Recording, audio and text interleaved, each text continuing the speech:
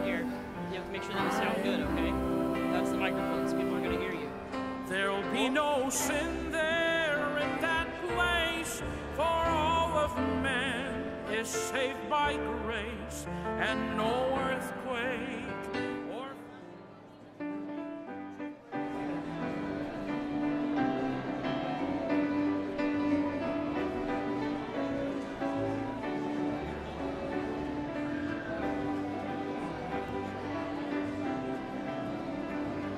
How do you broadcast it onto the TV? How do you put it on the TV?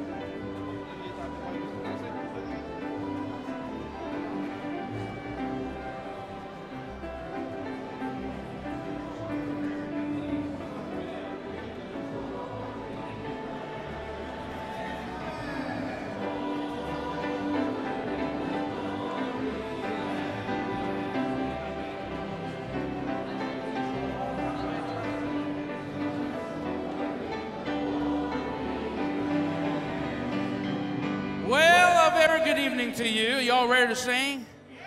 How about page number 44, please? Page number 44, for a long time I travel down the long, lonely road. Thank God I am free.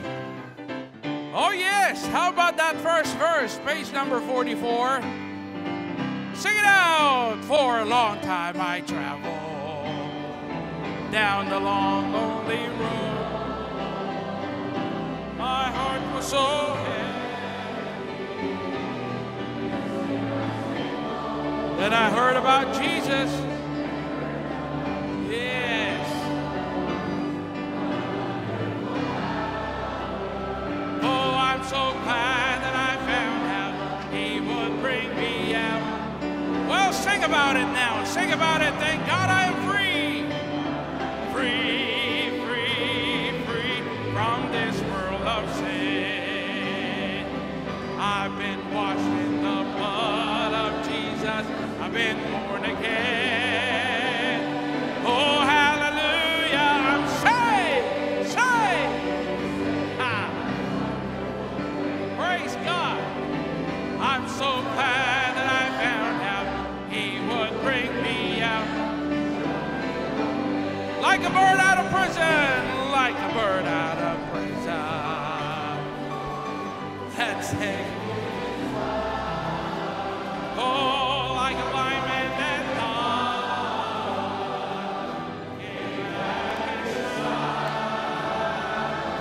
Like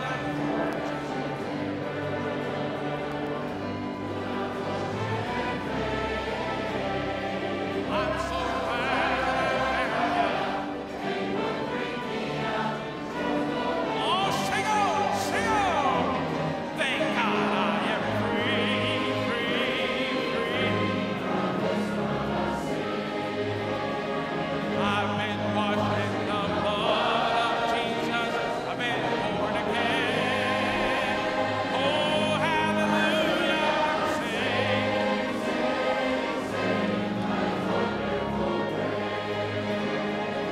I'm so glad that I found out He will bring me out. You happy you're saved tonight? I guess it's all right. You just have to go to heaven when you die. I guess you're going to live as long as God lives. I guess it's all right to be happy, right? And show me. Yes. Man, oh man, I wish we could do this every night. There will be a happy meeting in heaven.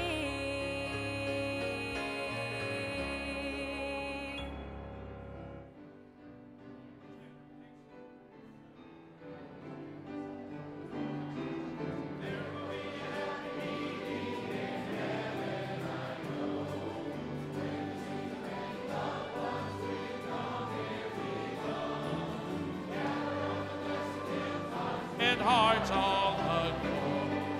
That will be a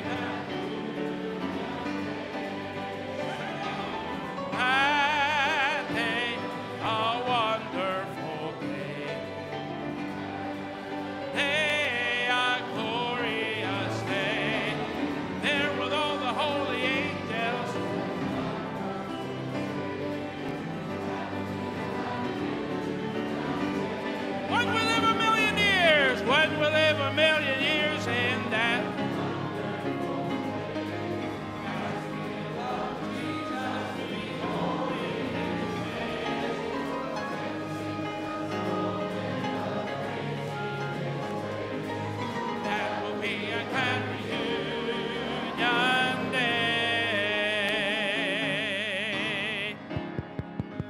go. Tasting, tasting. Can you hear me? How about, no, the blood will never lose its power. How about that chorus? It reaches to the highest mountain. Sing that chorus, all right? Let's start us off on the chorus. Sing it from your heart now. It reaches and it reaches to the highest mountain. Oh, it flows through the lowest valley, and the blood that gives me strength from day to day, it will never lose its power. The blood that Jesus shed for me. Oh, way back on Calvary, the blood that gives me strength from day to day, it will never lose. It soothes my doubts and calms my fear. It soothes my doubts, my fears, and oh, the blood that gives me strength from day to day, it will never lose its. Sing that chorus now. Sing it out. It reaches to the highest mountain, and it flows through the lowest valley. Oh, the blood from day to day, it will never lose its power. We'll take one favorite song, church song, that is. Yes, Brother Barnett.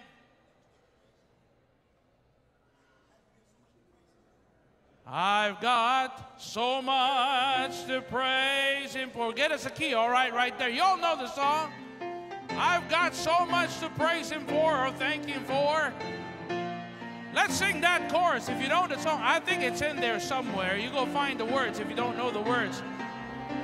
I've got so much. Sing it out on the chorus. And I've got so much to thank Him for, to praise Him for. You see, He has been so good.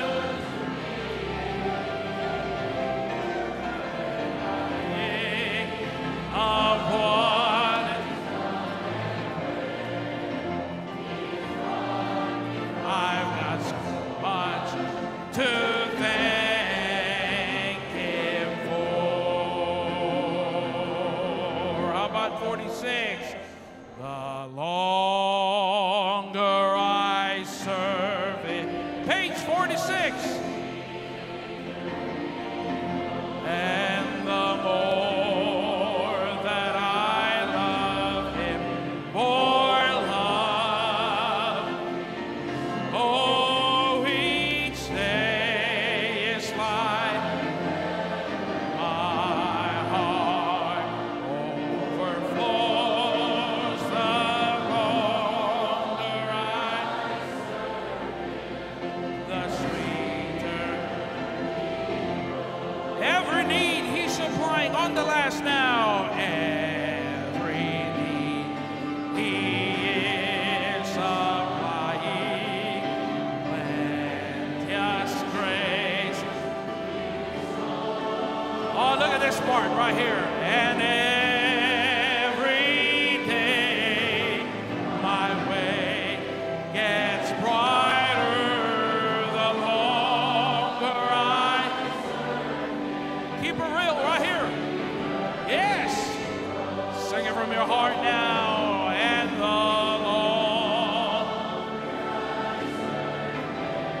the sweet and the more that I love him, more love he bestows. Each day is like heaven, my heart overflows the longer I serve him, the sweeter he.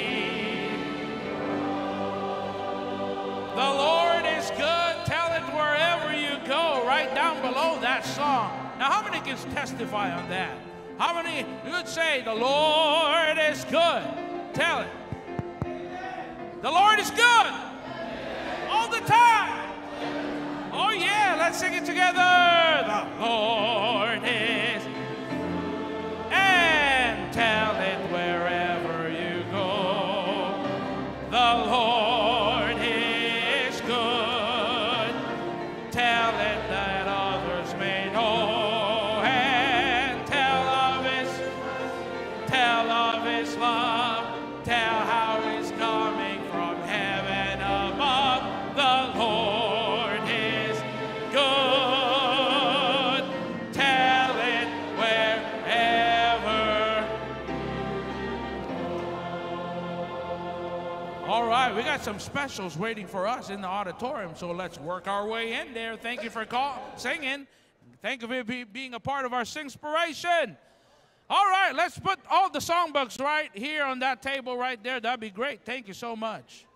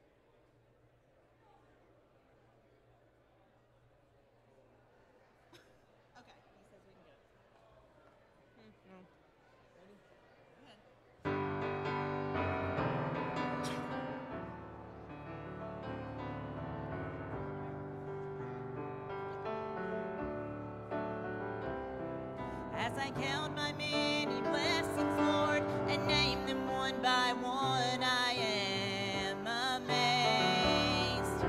I feel so undeserving of the love you bestow on me each day.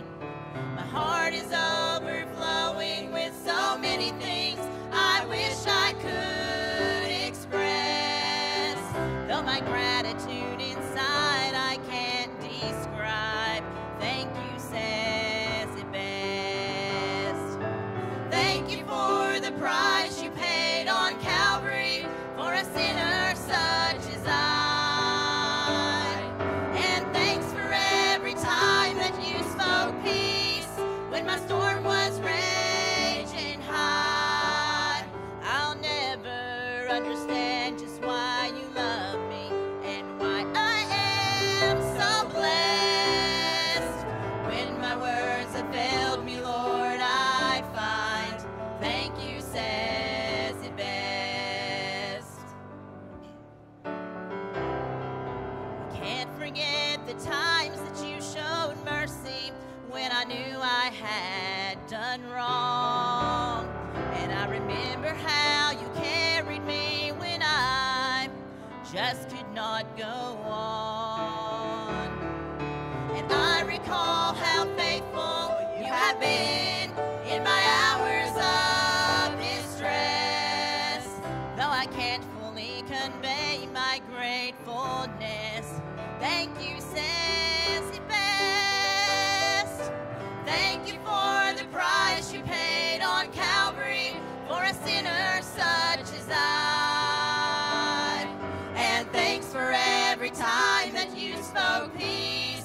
when my storm was raging high. I'll never understand just why you love me and why I am so blessed. When my words have failed me, Lord, I find thank you says it best. I'll never understand just why you love me and why I am so blessed. When my words have failed me, Lord, I find thank you says it best.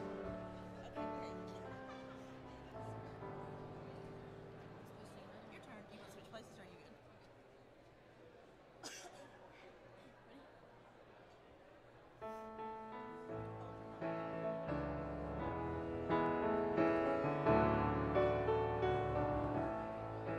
There are walls made by man, built by frail and human hands, that an enemy can scale and get to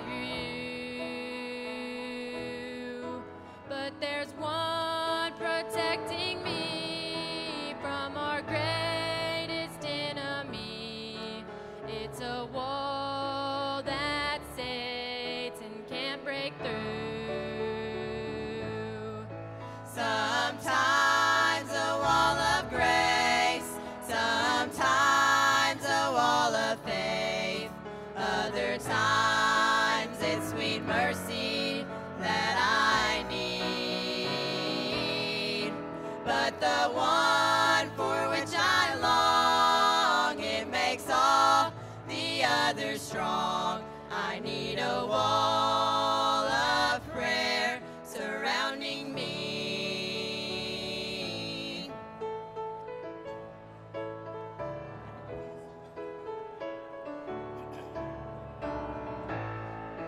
Oh, my brother, when I'm weak, would you stand instead for me? Build a fortress round me strong that can't be moved. And I promise you today, when I bow on my knees to pray, I'll do my best to build a wall of prayer for you. sometimes a wall of grace, sometimes a wall of faith, other times it's sweet mercy that I need. But the one for which I long, it makes all the others strong. I need a wall of prayer surrounding me. But the one for which I long, it makes all the others strong. I need a Wall of prayer surrounding me.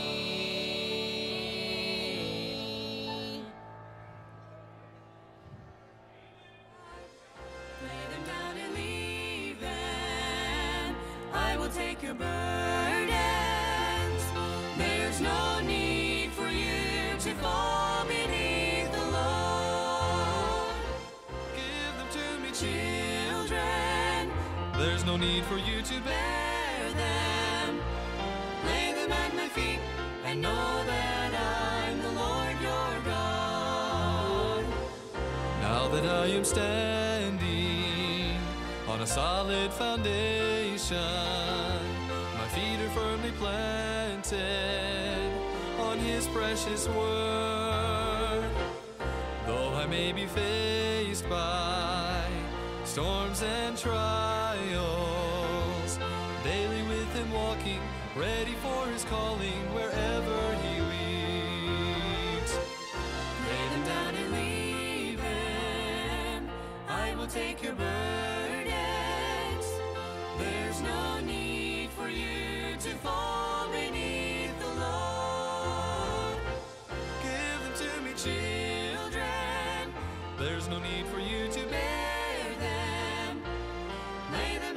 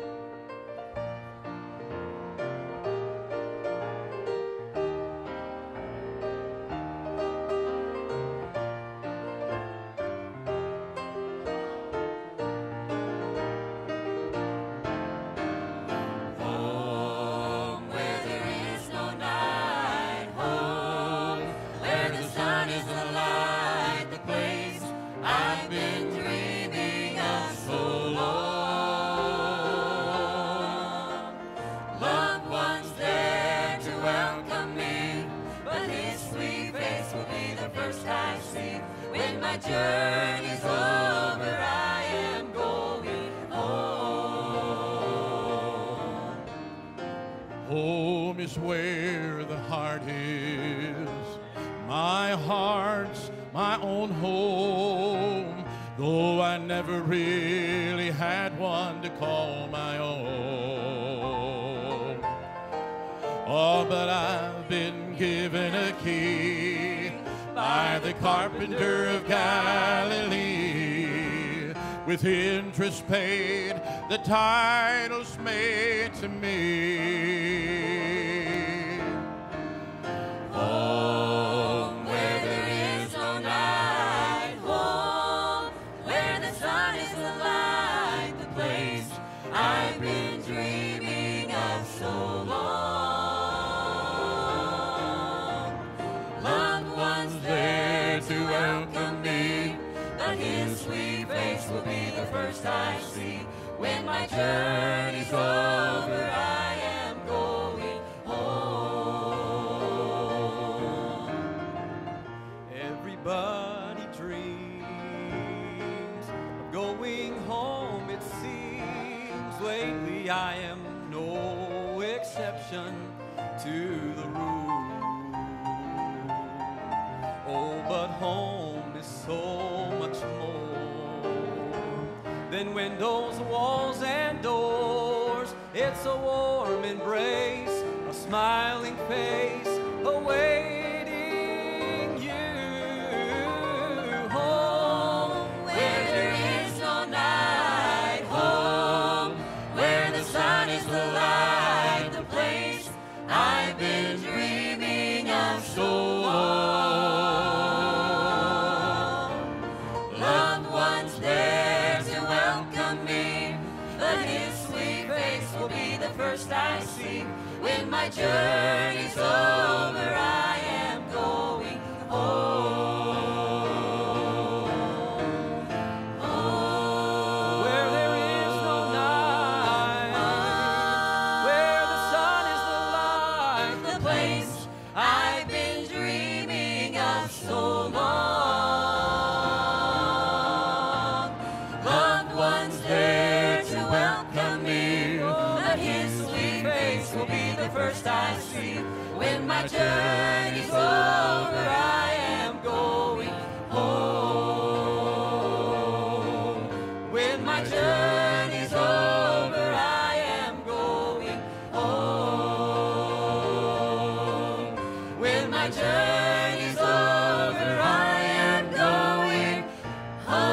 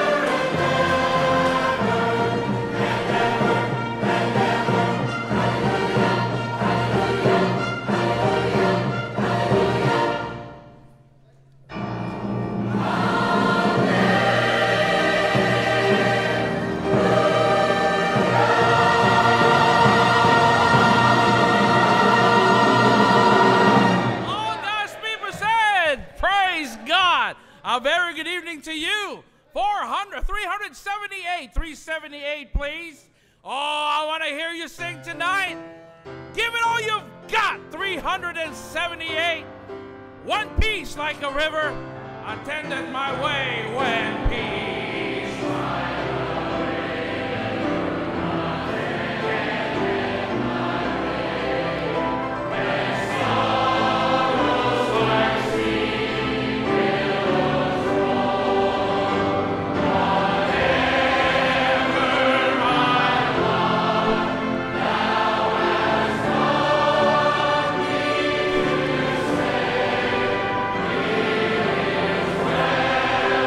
Here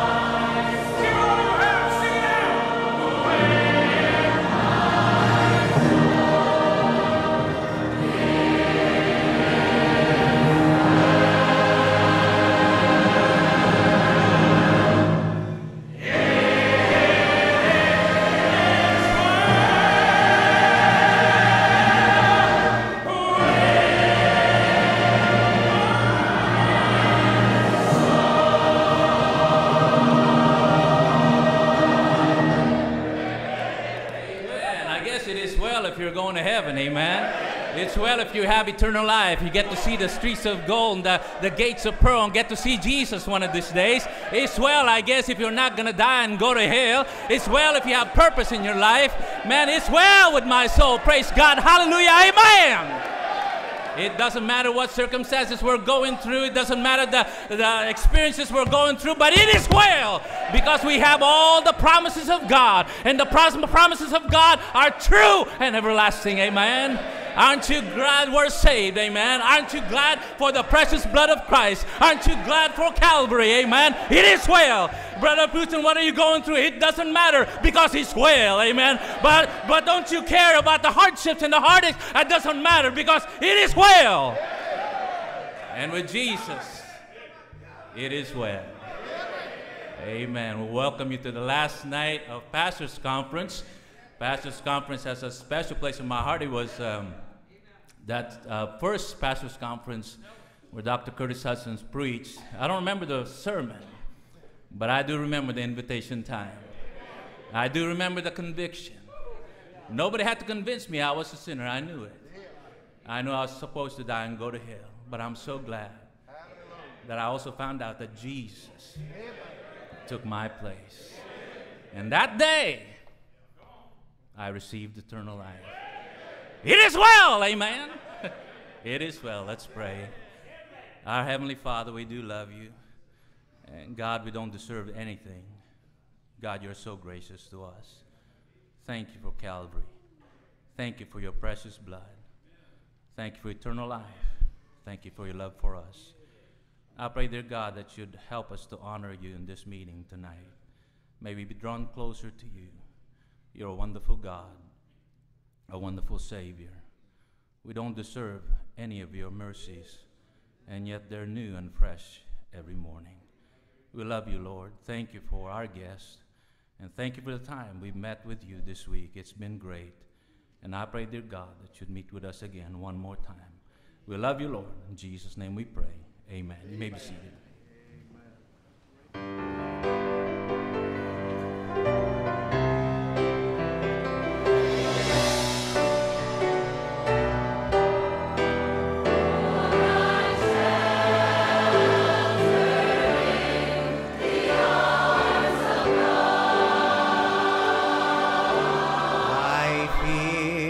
Touch of hands so kind and tender,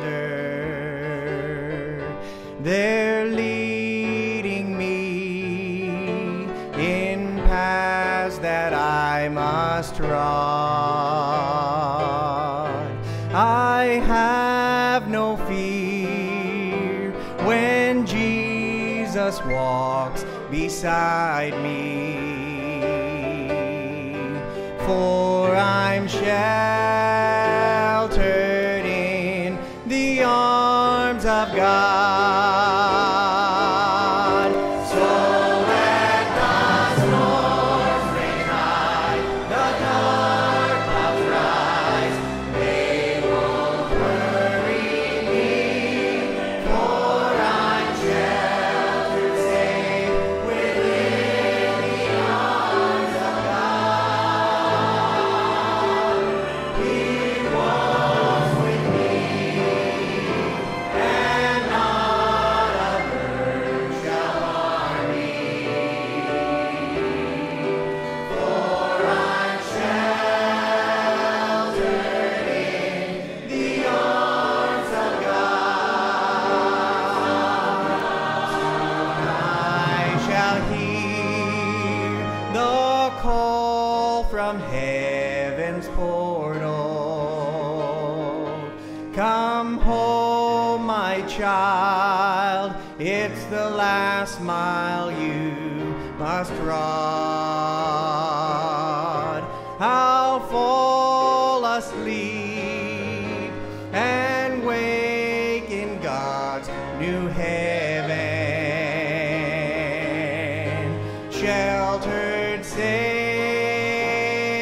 within the arms of God. So let the storms rage high, the dark clouds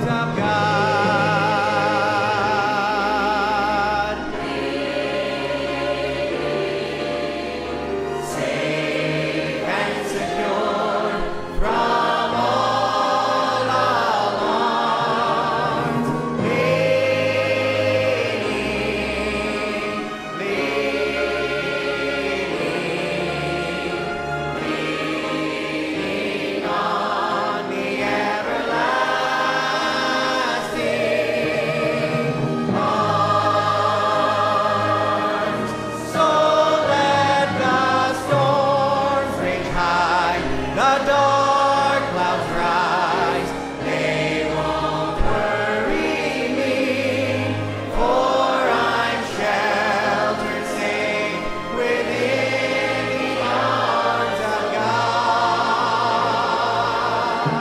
He walks with me, and not a bird shall harm me, for I'm sheltered in the arms of God, the arms of God, everlasting arms, sheltered in the arms of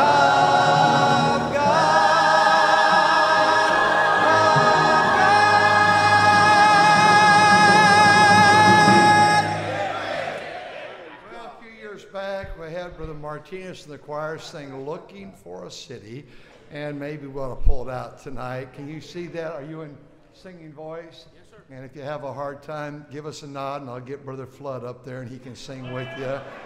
And that'd be great. Looking for a City. Can you sing that, choir? Come on, here we go. Yeah.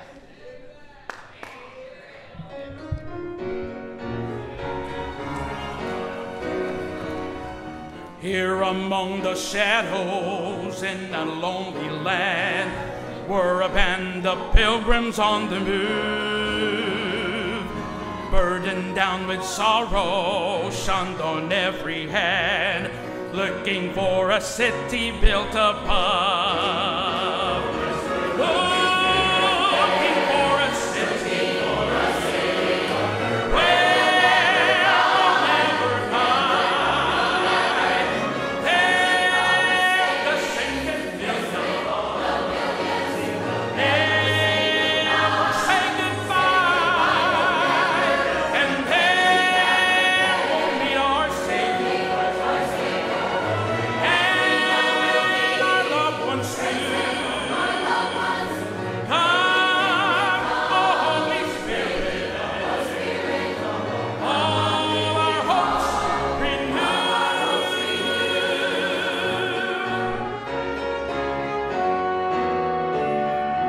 In this land of dangers, going here and there, trusting in the blessed Savior's love.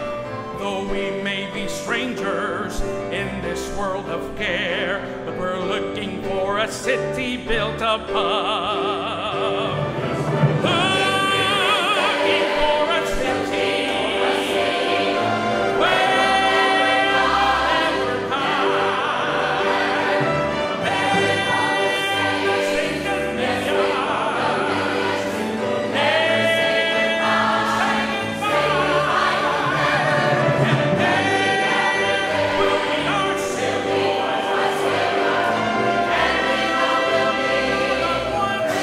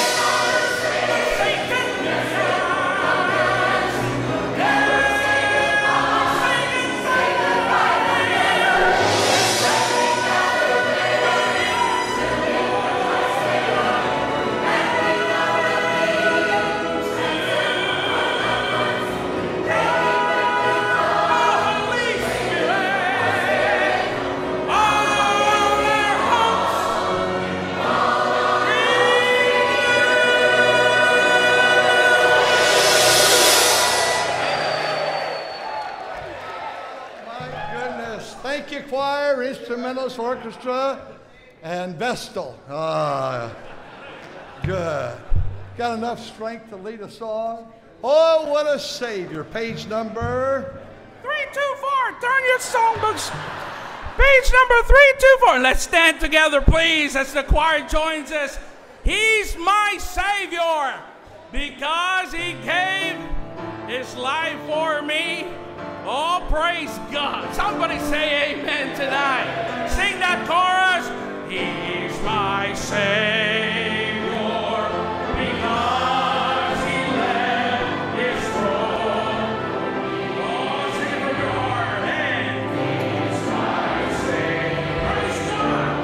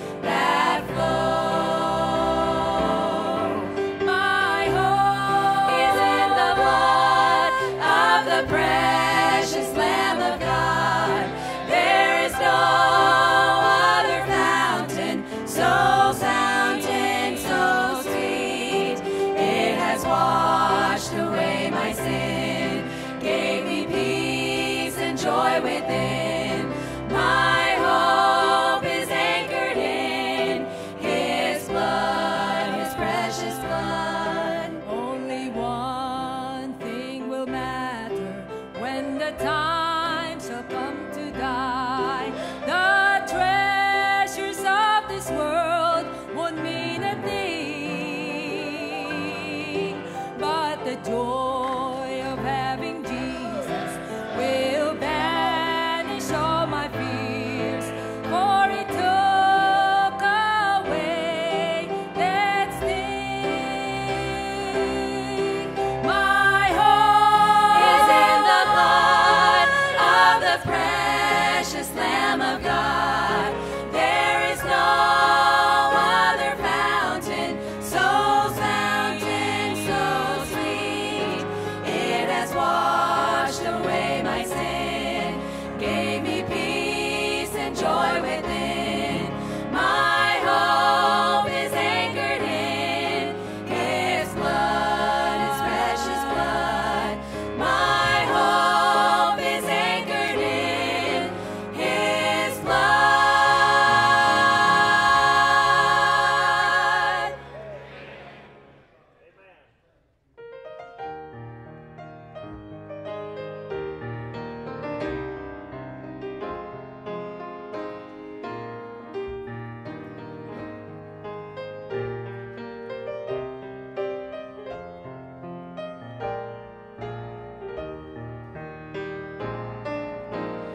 Pass me not, O gentle Savior.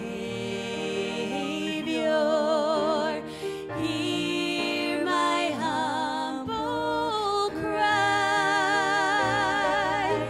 While on others thou art calling, do not pass me by. Let me at the throne of mercy find a sweet relief, kneeling there in deep contrition. Help my unbelief. Trusting only in thy merit, would I seek thy face. Heal my wounded, broken spirit. Save me by thy grace. Thou the spring of all my comfort, more than life to me. Whom have I on earth beside thee? Whom in heaven but thee?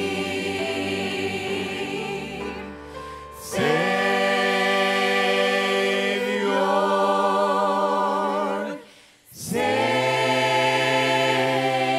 Savior, hear my humble cry.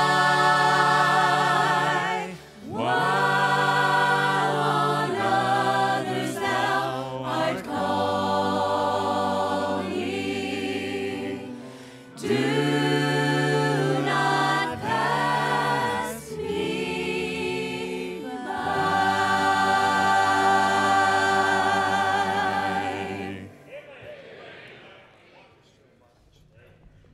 If you'll just turn in your psalm book there, let's look at the psalm, page 245. And we owe so much in this church to Dr. Curtis Hutson, and I just have a 2-minute clip I want you to see, and it's not a big video or anything, but I remember when your dad and you remember so well, Brother Hutson, when he got so sick, he'd sing The Winning Side. He'd also sing this song.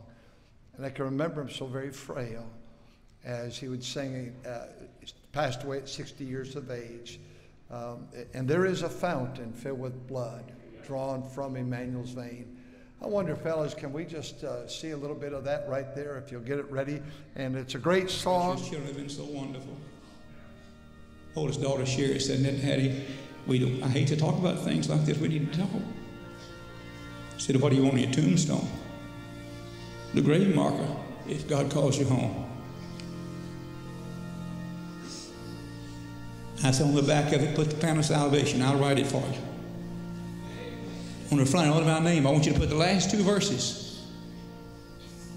There's a fountain filled with blood. And I'm going to sing them for you if I can. Let me hear the key for this.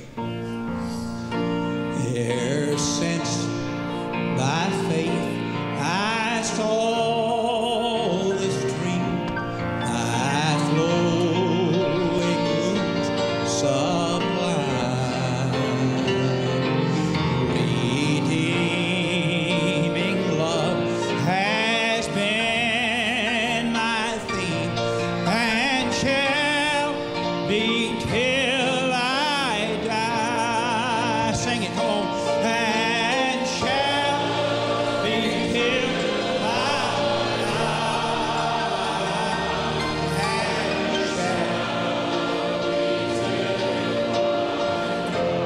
Amen.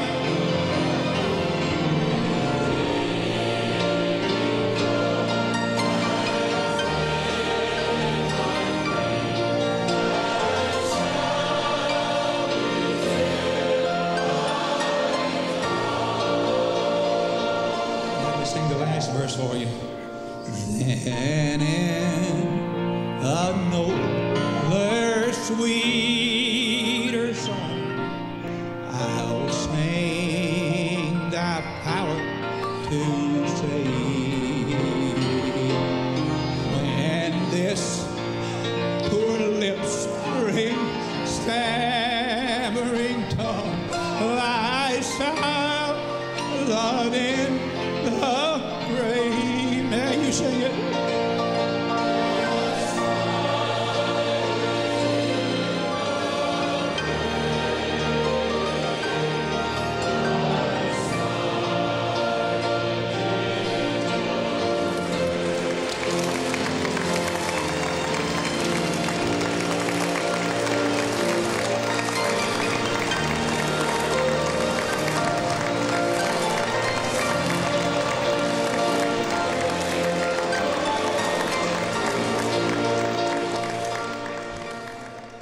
We owe so very much to your dad and Brother Tony. I thank the Lord. I imagine the Lord will pull back the curtain once in a while. Perhaps tonight he'll be watching you preach. And we thank God for his great memory. I was walking to church tonight and thinking about one of the last times he was here. He was so sick. And my wife and I were going to take him to lunch. He said, I just don't think. I better go to lunch. And so we took him back to the hotel. And we got almost all the way home, and I noticed his Bible. He left it in the back seat. And so we turned around, and my wife said, he's going to want that Bible for tonight. We got back there, and I got to the lobby, and I looked out, and I saw the swimming pool. I've told this to Brother Tony. It's okay. I saw the swimming pool, and I saw him sitting in a reclining, one of those chairs, with no shirt on and a swimming suit. And I thought, what in the world is going on here? I said, I know that's not him, but it is him. And I said, I got his Bible. Do I walk up to him and give him his Bible in that swimming suit and no shirt on? What's going on? And I stood there, and I got closer and closer, and it wasn't him. Oh my goodness. I mean, what do? Praise God. Stay fully clothed till the finish there. Oh, brother. I'm going to have the church. We're going to make the bloopers. When Brother Tim was here and Ryan, our son-in-law, and Brother Panera, he's always nice to me. But those two guys, Sunday night they'd come after church and they would have fellowship, and they always bloopers Dad made today, and they were merciless, just terrible. Tiffany, our daughter, as a high school, she won a a lady to Christ and said, Mom, Dad, they have a lot of kids, and they're in church, Sunday school today. Oh, we got so excited. My wife met the lady, and she said, when are you due? She wasn't due. They walked down the hallway, and I walked out the door. I said, well, God bless you. Tiffany's told about you. How you feeling? When are you due? I told that to Tiffany. She said, well, they'll never be back in church. My first convert, and they never came back to church. So that's not something you want. You know, you've heard me say it. I had Nicodemus in the tree one service. Nicodemus, you come down. And that ladies trio that night sang, Nicodemus was a wee little man. If you preachers, I was preaching one night in the old building, it had to be 35, 40 years ago, and I got the walls of Jericho and Gideon's story mixed up. Have you ever done that, Brother Callahan? Thank you very much. I had those two stories, and I tell you, and then I got on and said, oh no, this is wrong. And I tried to get back on it. I was so mixed up, finally, I just quit. I mean, it was terrible. You say, was the touch on that night? There was no touch, I'll tell you that right now. The preachers this week have all hit. I was hoping they'd get a base hit or on base or maybe a double. I didn't think, maybe a home run. But each one hit a grand slam. And Jack Hiles used to finish this thing out, and we'd pick up at the airport, and he said, how's it gone this week? I said, man, every preacher's been great. He goes, could you tell me one time they all dropped a bomb and I'm here to salvage the meeting? He said, no, the pressure's on you. You better come through tonight. So, Brother Hutson, you've been here, and everyone's been such a blessing. We have a lady back here, Mrs. Snyder. Are you back there from North Carolina? And she was the sweet little lady that tripped right there and fell. I saw her going down. I said, well, she just broke her ankle. I'm a prophet. And I saw it. She had broken her ankle. Same thing my wife did, the first injury. And you're here tonight, and way in the back, sitting behind the post. When people sit behind the post, there's always a reason they don't want the preacher to see them. And so when that happens, I just move over here. Yeah. I was preaching outside Gettysburg years ago, and to church, and I always watch the crowd. I think I can read the crowd most of the time. I never ask them, who's giving you trouble? What's going on? I don't want to know that. To me, I don't want to be that way. But I got off on money, and the guy in the very back, where that backslider Mrs. Snyder is sitting tonight, guy way in the back, boy, he got squirmish when I got on money. I could feel it. And so I think I'll camp here a while. And the more I camped there, the more uncomfortable it was. I said to the pastor, I said, I spoke to your treasurer tonight. He goes, when? I said, during preaching. He said, that is my treasure. I said, he's battling you too, isn't he? He is battling me. Thank you very much. So no one has to tell you that. Ushers, please come. Our last night to give.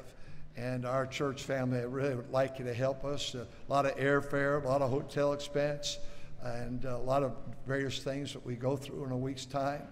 And if you could do your very best to give a huge, huge offering tonight. We're going to get you up pretty quickly here, Brother Hutson. Our Father, thank you so much for this week. It's been such a blessing. I look forward to this last message. I look forward to the fellowship tonight.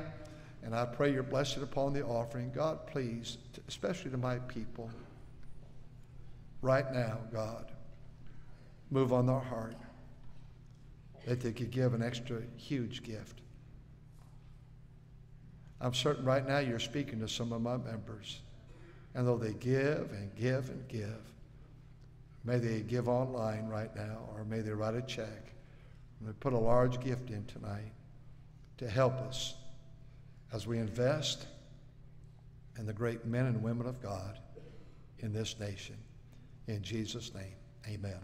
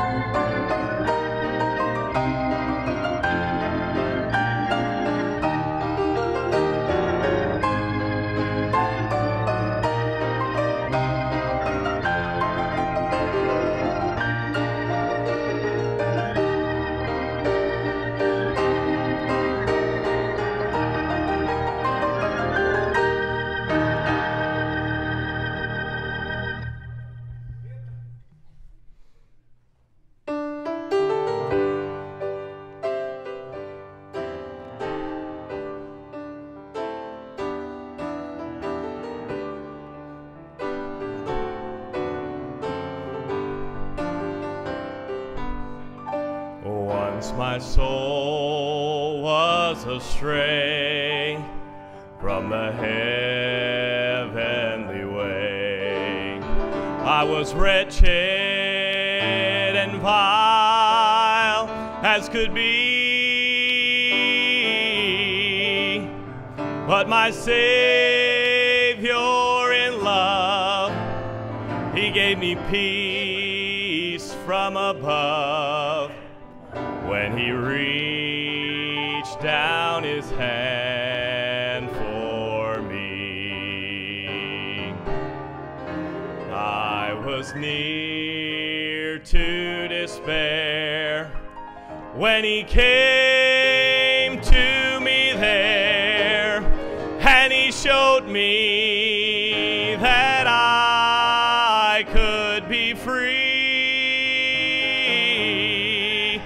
Then He lifted my feet, He gave me gladness complete when He reached down His hand for me. And how my heart does rejoice when I hear His sweet voice in the tempest. To Him I then flee, there to lean on His arm, safe, secure from all harm, since He reached down His hand for me. When the Savior reached down for me, oh, He had to reach way down for me.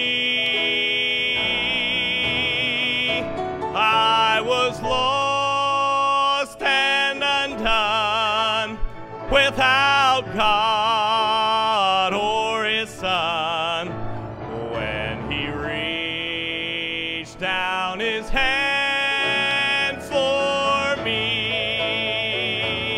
Oh, I was lost and undone, without God or His Son, when He reached down His hand for me.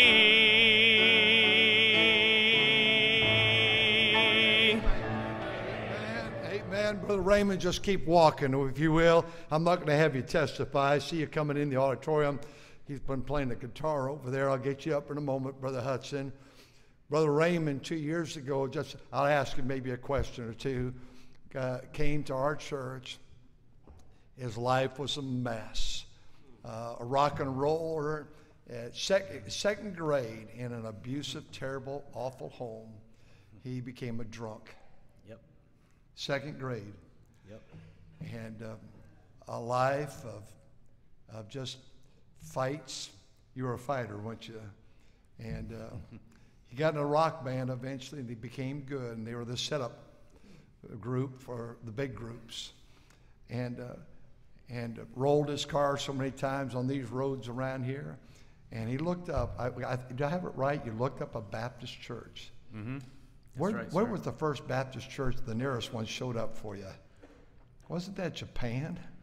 Well, there wasn't none I could find open near my house. It was actually a Presbyterian church, but I guess God had other plans, and I looked up a website for a church near my house that I could walk to. It was during COVID, so a lot of them were closed down. And I read their website a bunch of times and figured, okay, that's where I'm going to go check it out. So after a couple hours looking at their stuff, I closed the laptop and had a sandwich. Came back to read it some more, and I opened my laptop and I saw the North Valley website on my laptop. And I recognized it because I do work kitty corner from here a lot as a job site. I started reading it and I realized this church believes exactly like I do. So I started looking around it and read everything they had on there and started watching the videos of Pastor here. 10 or 12 hours went by and I was still watching videos. And I decided to click on the contact button and I sent a message saying, I'm thinking of coming to your church. About maybe 20 minutes later, I got a message back from Brother Martinez. And he said, I've come on down, come early in the morning, Sunday morning, and I'll meet you in the Commons building. We'll have breakfast. Then we'll go to the service. So I came and I had no idea who to look for. I pulled in the driveway and I was a little overwhelmed by all the people and cars here. And eventually, I don't want to take too long, so I just kind of got out, parked, and started walking up, and there was a guy looking at me coming around the corner of the Commons building, and I started thinking, why is that guy looking at me? You know, Brother Martinez, to be honest, I was expecting a Hispanic guy. So, which obviously he's not. He's not? No. Well, I question that sometimes. I do too. I question a lot of things. We both do, don't we? That's right. Yeah. He So called your name, didn't he? Yes, he did. He called my name, and turned out he was looking for me, and I kind of wondered how he knew my name since we'd never met. Took me in the Commons building, went to the Lifeline class, and people were very nice and welcoming, and I felt right at home instantly. Learned a lot in the class that morning, and a young man named Jonathan from the college had brought me into the service, and we sat in the 5th row right there. And Pastor, I believe, was preaching on foolish choices of men, I believe it was that day. First of all, I had my mind blown by the choir when I came out. I wasn't used to that sort of music, and it was better than anything I've ever heard. And service ended that day. I kind of stood up and figured, well, I guess I'll go home now. And I turned, and Brother Martinez was standing right there and asked me, so if you died today, do you know to go to heaven? And I told him, well, I'm working on it. And he said, well, it doesn't work that way, and he explained how it works. And after all the years I had of something missing in my life, knowing that feeling, all of a sudden I realized this is what was missing. I tried all kinds of things, even figured at one point all I need to do is get a Bible and read it. That didn't take care of it. Couldn't understand it. And then he led me to the front row right here with Brother Sly, and he led me to Christ right there in the front row. And then Brother Martinez came back, explained about baptism, and I told him, let's do it right now. So I ended up walking in the building, feeling like something was missing, got saved and baptized, and never had that feeling again, and I'm here all the time. Praise God. Raymond, do you believe in going to Sunday school? Oh, yes. Sunday morning? Yes. Sunday night? Yes, sir. Wednesday night? Yes, sir. Soul winning? Yes, sir. Men's prayer? Yes, sir. Bus mechanic? Yes, sir. Yeah, see, when you get the real dose, you want it all. All of it. That's right. I wasn't planning on this, but you just come, he's over here playing this guitar tonight. I saw you back there when he reached down his hand. He wrote a book. He reached way down. And the book, it's about 400 some pages. My wife couldn't put it down, read the whole thing. Yep. What's it called? Grace Through It All. Grace Through It All. Through drugs, drink, alcohol, beat up. Yep. Dad, who's right next door over here, we used to be a state hospital, schizophrenic. A stepdad that beat him to death. Just about. And the grace of God. That's right. Sure love you, Praise Raymond. God. God bless you. Let you go that way. Isn't that wonderful? And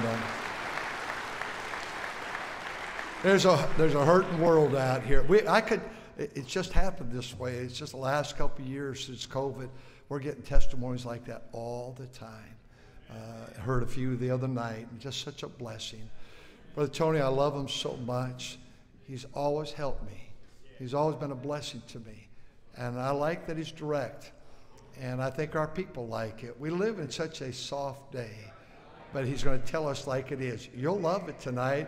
How many have never heard Brother Hutson preach before? Let me see. Oh, you're in for a treat. Come on, my brother. You're home here. Well, amen. It's good to be in the house of the Lord, isn't it? And take your Bibles, and we're going to use them some tonight. I think we're going to turn to two different texts.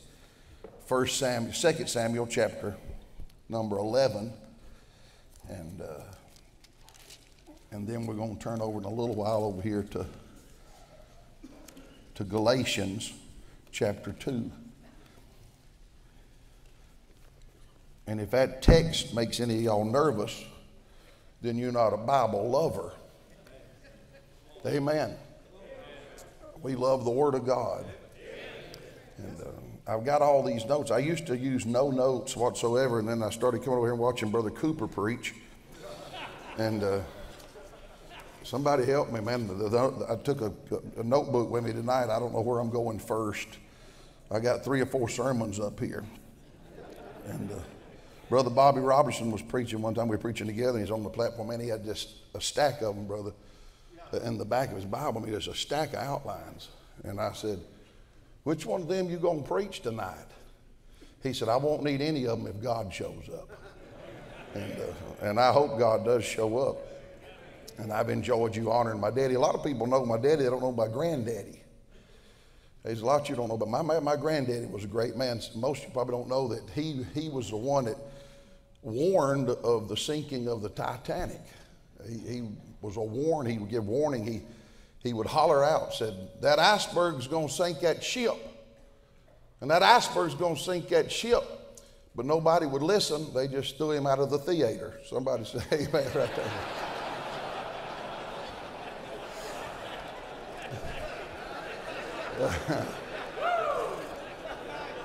That's funny.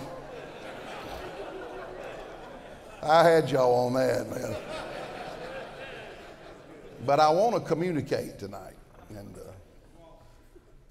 sometimes it's hard to communicate. Man, we've heard such good preaching. I'm glad we're not competing. And we're on the same side. But I heard about 2 twin boys born down in Louisiana, and they named them Hoodah and Doodah. And old Hoodah, he stuttered all the time. And I'm not making fun of people that stutter, but he couldn't hardly, especially when he got excited. And they were coming home from school, and a log truck run slap cadaver over Doodah and killed him right there. Man, he just took off running to the house. And he said, Mama, listen. She said, sing it, son, sing it.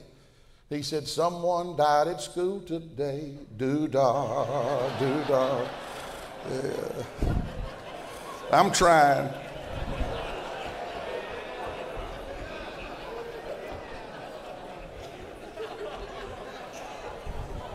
I got to look to my wife for approval on that. One fellow was getting married. It was a few minutes before the service, the ceremony. Man, he was just shaking all over. Nervous. I'm nervous. I mean, I've been sweating since I walked in the building. And just nerves. And he's sweating all over. And man, he come out of the restroom, and the preacher saw him, said, son, said, calm down. Said, everything's going to be all right. Said, you don't have to be so nervous. He said, I ain't nervous. I ain't nervous. He said, then why are you coming out of the ladies' restroom for then if you're not nervous? God help us. Chapter 11, and you can stand if you want to. You don't have to stand to reverence God's word, or you couldn't listen to the radio and hear preaching. I was in North Georgia preaching up in Gainesville, Georgia, and you got to beware of the leaven of the Pharisees. I do like to stand. I don't mind standing, but I was in the midst of some Pharisees, and they wanted to catch me doing something wrong. And so I just started reading my text, and they all jumped up, you know, like, we're going to catch the evangelist. He didn't have a stand. And so I thought, well, they really distracted. What they wanted was attention on them. Look how spiritual we are. And so I said, hold up just a minute. I see y'all like to stand. I said, let's turn to Psalms 119. Beware, Pharisees like titles. Pharisee like that title, Dr. So-and-so. Dr. So-and-so. They want to know who sits in Moses' seat. They can't fellowship with you if their favorite preacher is not your favorite preacher. My daddy pastored in Atlanta, Georgia when he's in his youth and until he passed. He left there in the mid-70s and took the editorship of the Sword of the Lord. But while he was there, he met a man named Berman Cape, who is the predecessor to Brother Ricky Gravely there at Bible Baptist Church. They had asked him, said, "Who's your favorite preacher?" My dad answered, he said, "Berman Cape's my favorite preacher." And who is he? You know, it bothers people if you don't like who they like. That's Phariseeism. Now, I'm against everything. You understand? I'm so narrow-minded, I believe a gnat could stand on the bridge of my nose and kick both eyeballs at the same time. But Pharisees are more interested with the outside than they are the inside.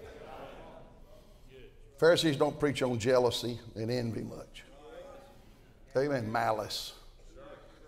They just preach on what they can see. There's more to it than that. Let's beware of those Pharisees. So let's stand together, and we won't stand all night. Chapter 11, verse 1, "And it came to pass that after the year was expired, at the time when kings go forth to battle, that David sent Joab and his servants with him, and all Israel, and they destroyed the children of Ammon and besieged Rabbah.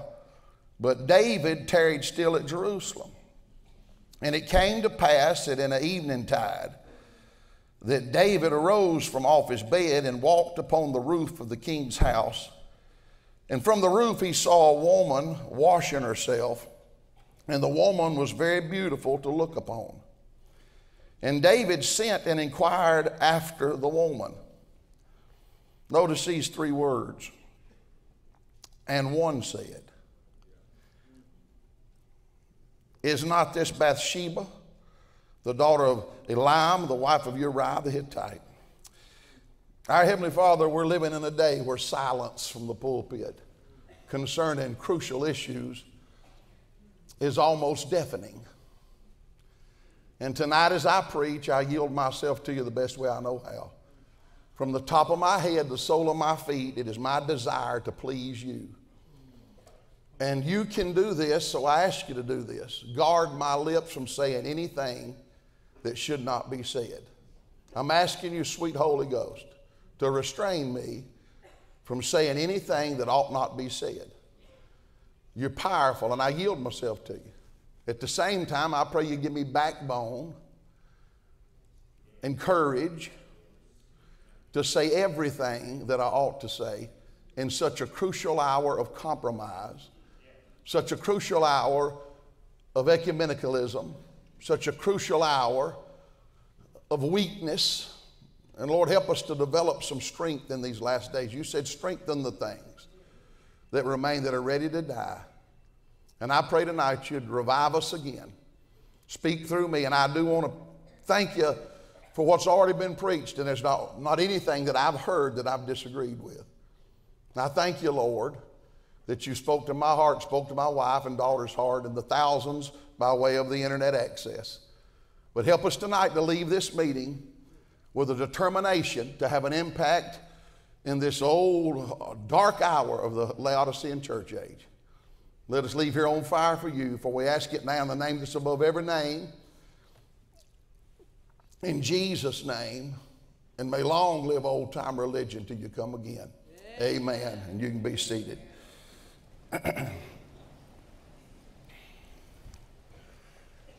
Charles Haddon Spurgeon made a quote. I've got a book of his quotes. One of the most unrecognized quotes that he ever made. You don't see it published much, but it was this: that a man seldom repents of silence.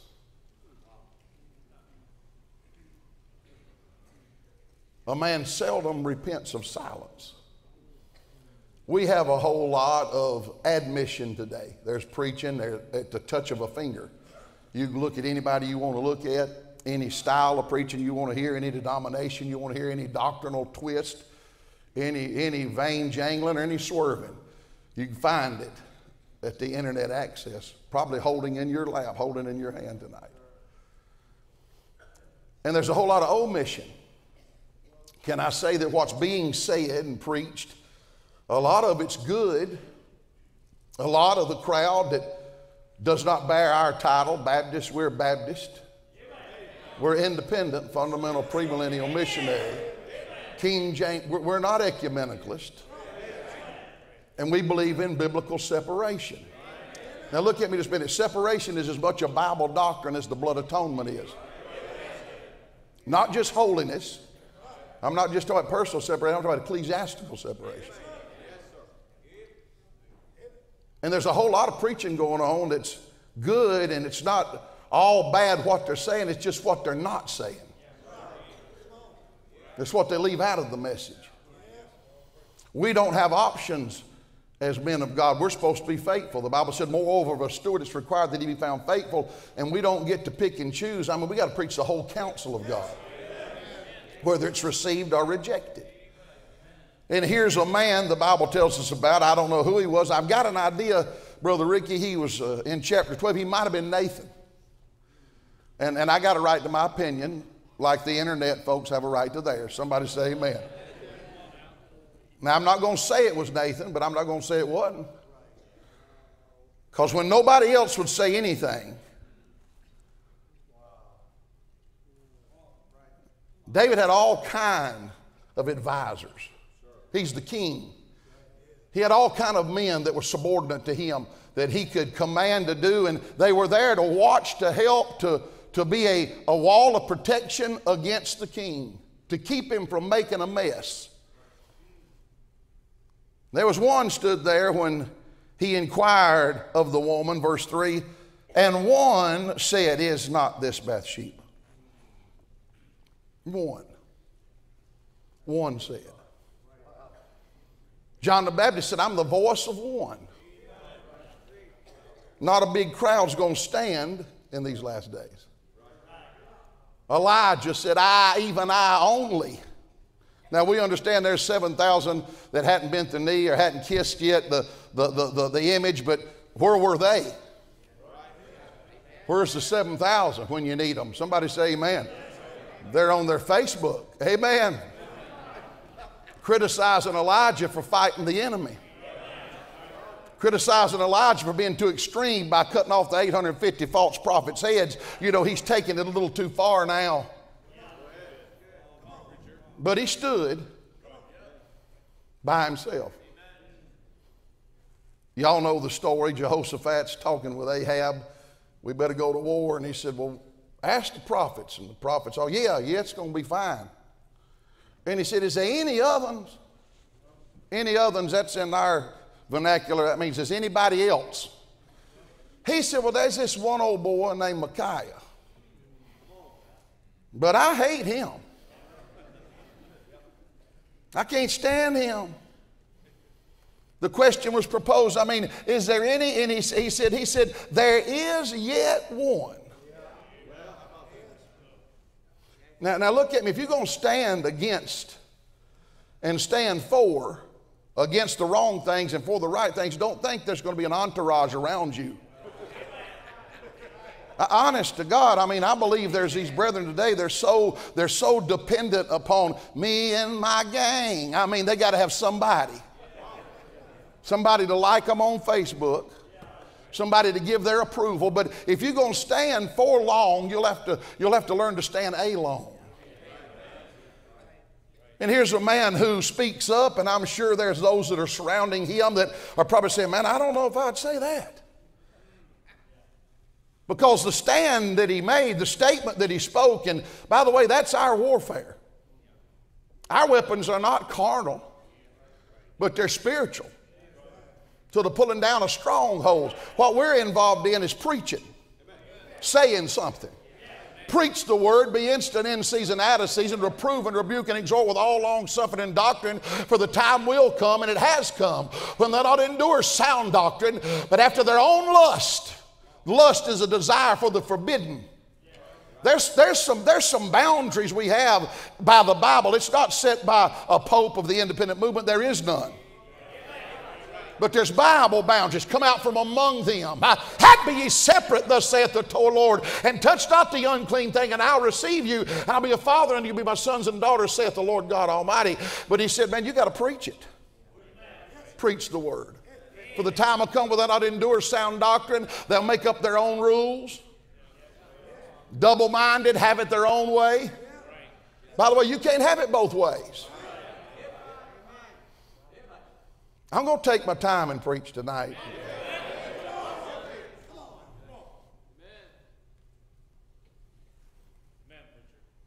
has come. But they're going to heap to themselves teachers, having itching ears. Man, you take a stand, all the teachers come with their hackles up. I mean, they go to making their little comments on social media. Amen, when you take a stand. But this man said something at the right time. You know, really, if I could title my message, I know it's not grammatically correct, but it'll work on my North Carolina brethren. I would like to preach for about 2.5 hours on this right here. Ain't nobody saying nothing.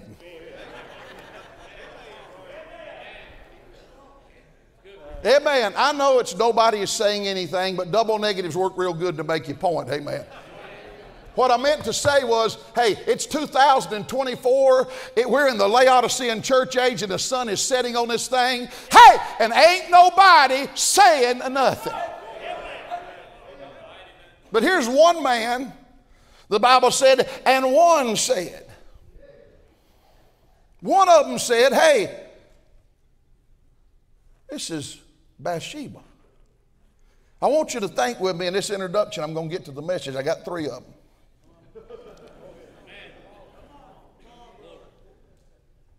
When you take a stand, most of the time it'll be a singular stand.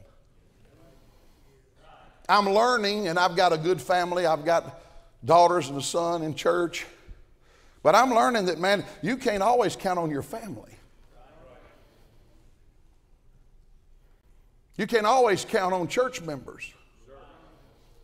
Paul said at the first accusation, no man stood with me. But he said, notwithstanding, praise God, the Lord stood with me. And I'd rather be standing with God than standing with the crowd. Amen. I mean, we're dealing in an hour of faith and practice that's being violated right in front of our eyes, and ain't nobody saying nothing. Can I say that it's a stressful statement? He's got David here and David's guards. I mean, don't you know David had some pretty good agents surrounding him? I mean, he had some bad boys, 137 mighty men, and every one of them will whoop you like a barefoot stepchild.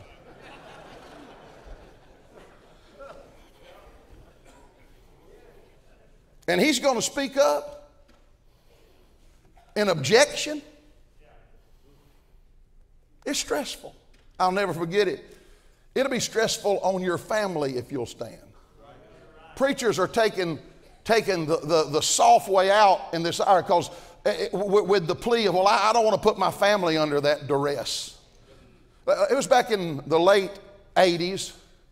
I'll never forget, I was at Liberty University, and I was there on scholarship, and Dr. Curtis Hutson, y'all heard of him. He had a paper at that time, had over 500,000 subscribers. I don't know what it's down to now. But people used to read the sword. And man, I remember coming from our mailboxes, and man, all these preacher boys was looking through this paper, and they was looking at me hard. And I go, back at you, hoss. I got a sharp Boker tree band in my pocket, don't look too long. I'll cut you down like a weed. Brother Ricky, they're looking at me going, what's going on? Then I got to the mailbox and opened the mailbox, and on the cover, it said, The Dangerous Direction of Jerry Falwell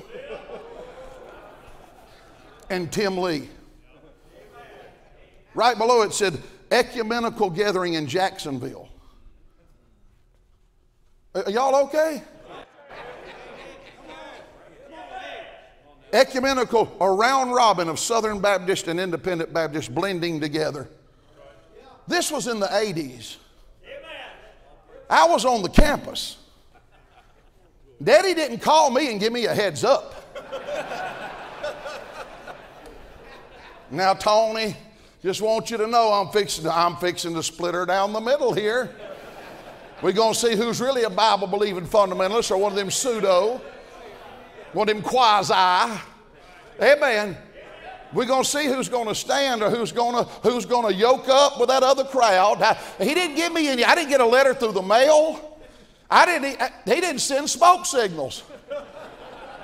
All I got was hard looks from everybody on the campus. And by the way, I was Jerry Falwell's bodyguard at the time.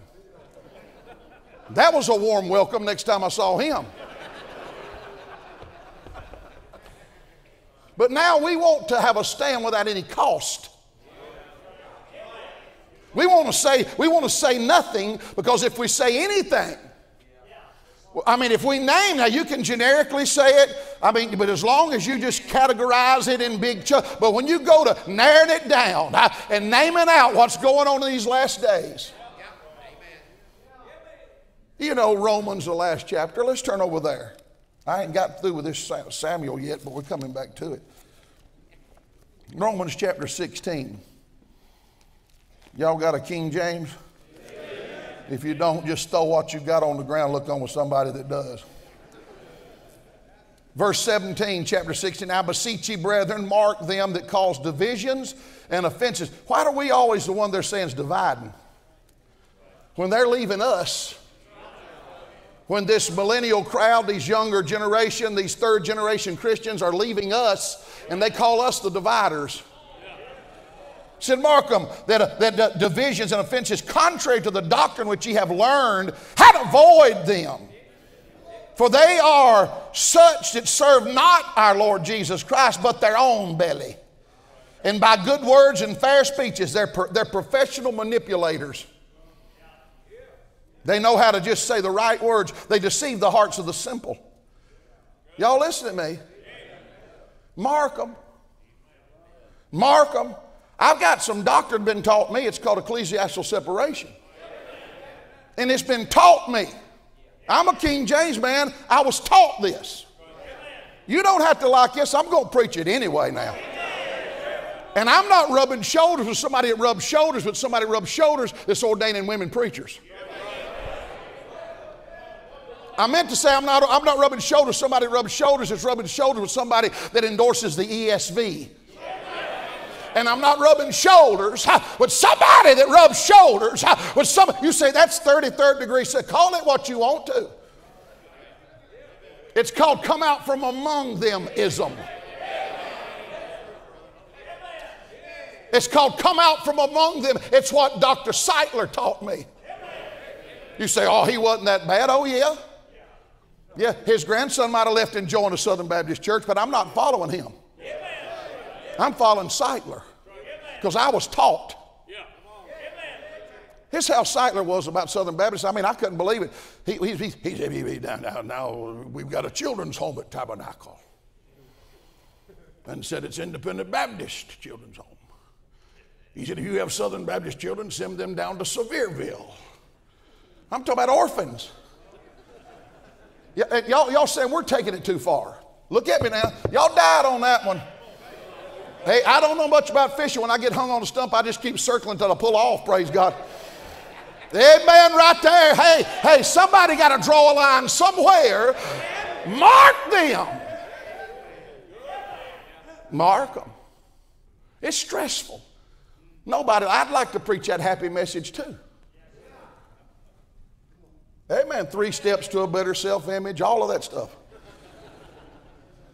And I wish there was not all the brother said about, you know, all this gossip. Well, let me say that apologetics is not gossiping. And to speak evil of no man is to intend to hurt somebody. But earnestly contending for the faith, you're going to have to say something. And what I meant to say, my text tonight is, ain't nobody saying nothing. The papers ain't saying nothing, Brother Patrick. Don't you judge me, Brother Patrick. I'll judge you back right now. Amen. The papers ain't saying nothing. The colleges, they got long-haired people coming in preaching creationism. Somebody help me. With an NIV Bible. You say, I wouldn't do that. I was invited to preach. I'll say what I want to say. Amen, friend. Very few is going to say anything, but the Bible said, but one said,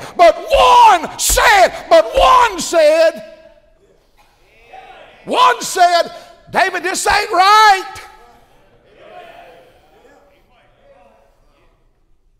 It's strenuous.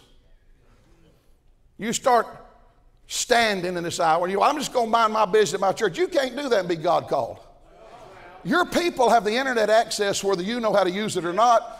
I'm one that doesn't. But they know how to use it, and they see all that. And all these rock star young preachers, they're sucking our children in to their strobe light, airplane light, blue light. My deacons told me those old pink and pastel lights is what they have in these striptease clubs. I don't know. That's what my deacons told me. Same color.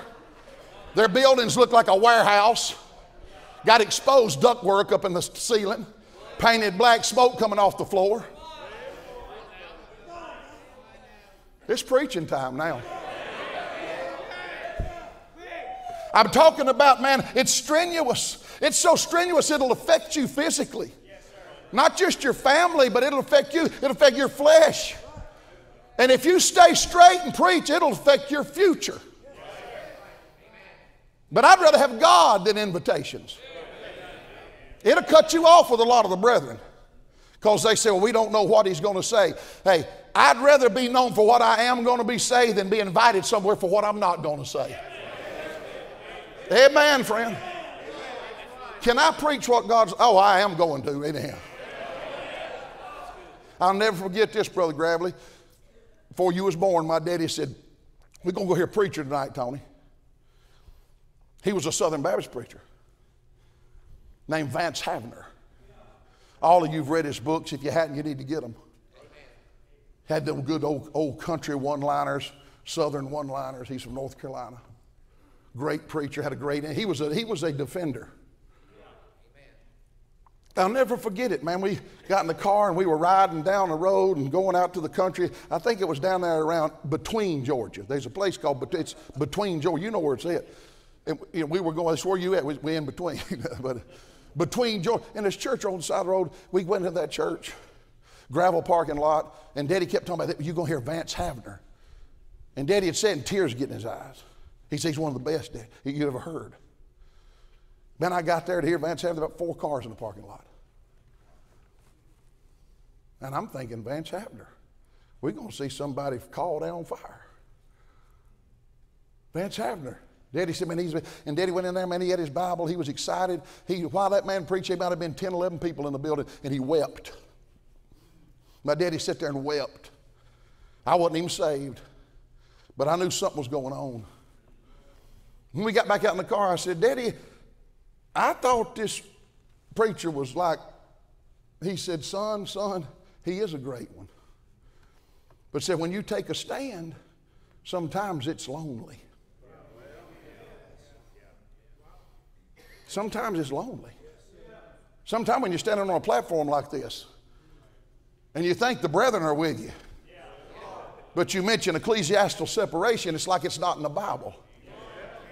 Like somebody cut that page out. There's boundaries. There's people we don't need to yoke up with. There's places. Dangerous, friend. I say this, when did he make this? The moment that he made this statement, it was a time of neutral contentment. Look what he said, in the days when kings went to war. He stepped up when people were just doing nothing. We have more activity going on, and I'm not grouping all churches together, but I'm saying as a whole, there's more activity going on today in Baptist churches, more functions going on. We've got something on the internet every day, got some kind of announcement, and with less results than we've ever seen. Because we're content. We're content to go Sunday after Sunday with nobody being saved. Somebody needs to say something about a church who can turn their back on the bus ministry.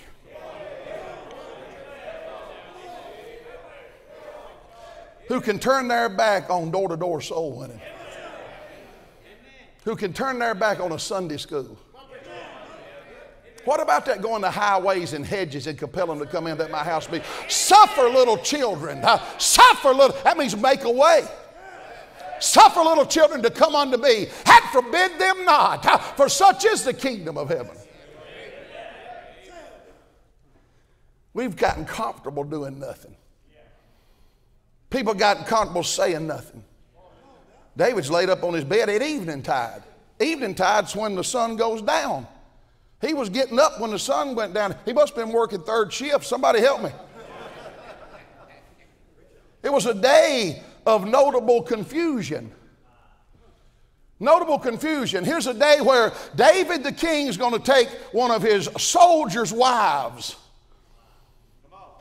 He's going to conceive a son of a soldier's. That ain't the way it's supposed to be. Nathan said, David, there was this man down the road had a little lamb. Yeah. David, there was this man down the road had a little lamb, and they raised him like their daughter. And a rich man came by, and he wouldn't even kill his own lamb. He had a whole flock full, and he took that little poor man's lamb, and he killed it and fed his guest. And David said, who is that man? He said, thou art the man. Thou art the man. A day of notable confusion. Things are so confused now. We're blaming the messenger for the problem. Everybody sides with those that have been out of the will of God, who've broken the rules of God. They side with those who've erred, not to those who expose the error. You don't have to be sinless to preach against sin. Amen. God used a donkey one time. He used a rooster one time. Amen. You don't have to be perfect to hold up the standard. You know, you can fall down and get back up. Get on it now. I'm on y'all. Hey, hey, hey. Well, look who called it. Well, look who called. I'm telling you what's going on today. Somebody's got to say something. Why don't some good men say something, you know? Why don't some of those been trained and taught to say something? Why don't some periodicals say something? Amen. Oh, it's quiet, but I ain't even got through a sermon number 1 yet. The moment, it was a time of national calamity. It became a mockery. Israel was becoming a mockery. We've got a king who's going out here and marrying, stealing wives from his soldiers and sending a letter. They sent a letter by Joab. David sent a letter, and that letter haunted David. I believe that messed up the nation. That letter had old David bound by Joab the rest of his ministry. The nation of Israel, was absolutely plagued with trouble after trouble. I mean, the house of David was overrun with trouble after trouble, all because he did not listen to the messenger. That ain't your wife. That's Uriah's wife. He didn't just say it's Uriah. He didn't just say it's Bathsheba. He said it's her wife. Amen. What he said was a revelation. Some people don't know, that's why we have to tell them. We can't just run around with our head in the sand. I don't see anything wrong with it. You got to be taught some things are wrong with it. You got to be shown the Bible. You got to be explained the truth. And, well, I just don't see anything wrong. How you got to be? By the way, preachers ought to say something about this immodest dress. How long do you have to be saved before you quit dressing like Madonna and Lady Gaga and bringing that junk on the platform? Preachers, you don't run their homes, but you run the platform. There's lots of ways you can say, you know, preacher, when she starts coming up with that miniskirt on. There's ways you can say. Dr. Treber's got his way, you know.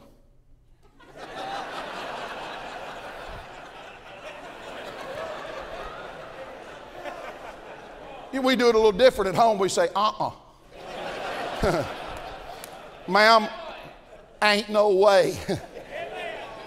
Have you lost your ever-loving mind? Hey, over my dead body. Somebody help me. We won't say no. We're saying nothing. Well, we got to give them leaning room. Got to give them growing room. Got to give them leaning room. Man, there's some of this crowd leaning so far that they're about to lay down. Dr. Tom Malone told my daddy, they was preaching at a Southern Baptist church over there in the early 80s. This man was saying, I'm coming out of the convention. We're having a bus conference, and he ran buses. They had standards. In fact, I dated his daughter a little while at Liberty. And I mean, man, good home, good family. I mean, King James only. They were, you know, by name only, you know, Southern Baptist, what they said. By the way, let me stop and get me back on this. That name only, somebody ought to say something about that. That's like me putting a sign around my neck, I am a homosexual. I am a homosexual. Well, everybody knows me knows I ain't no homosexual. It's just a sign. You know, it's just a sign. You know, but words mean something. And what you take off your sign means something. Well, it says Emmanuel Church. But if you read our doctrinal statement, we're free will. Well, that's good enough for me not to go. I'm not yoking up with an Arminian. Might as well go to a Church of God church. Don't get mad. He asked me to preach. Don't bow your head. I'm not ready to pray yet. I believe in everlasting life. If I didn't, I wouldn't be a Baptist. We believe in eternal life. We believe in eternal life.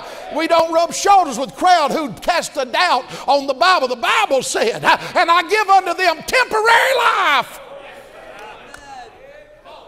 No, I give unto them eternal life, and they shall never perish. Neither shall any man pluck them out of my hand. That's what the Bible said.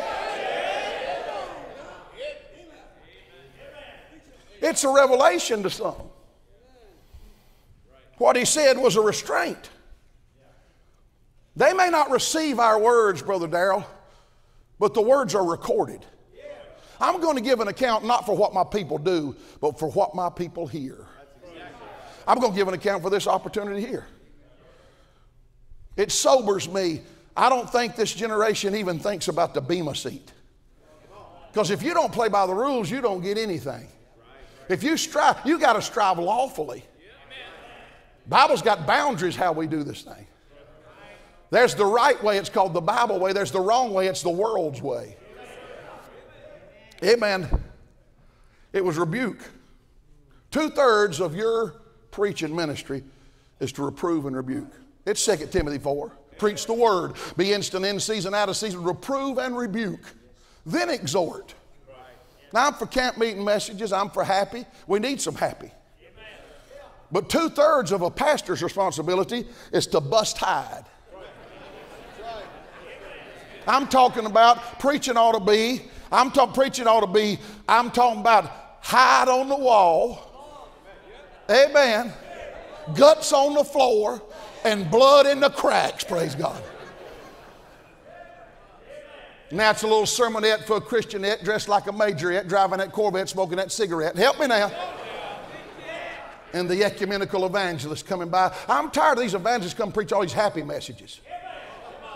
Making friends with all my people, and I'm the bad guy. Amen. Somebody ought to come in and back what you preach. Stand where you stand. Amen. Why he said it? Well, I mean, it's required. It's required. Preach the word. Not the part you like. That's plural. There's responsibility involved. He felt like if I don't do it, who? Let me ask y'all something. If y'all won't go back home and say something, who's going to?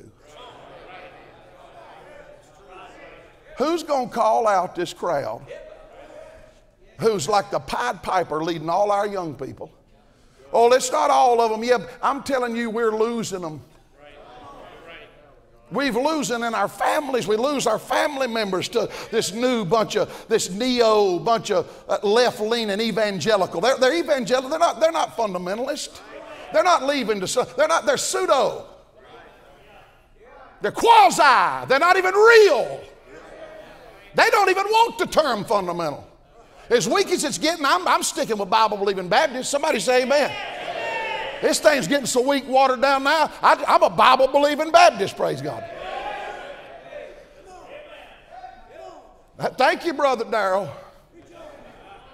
I ain't even got to the message yet. I'm coming to the message.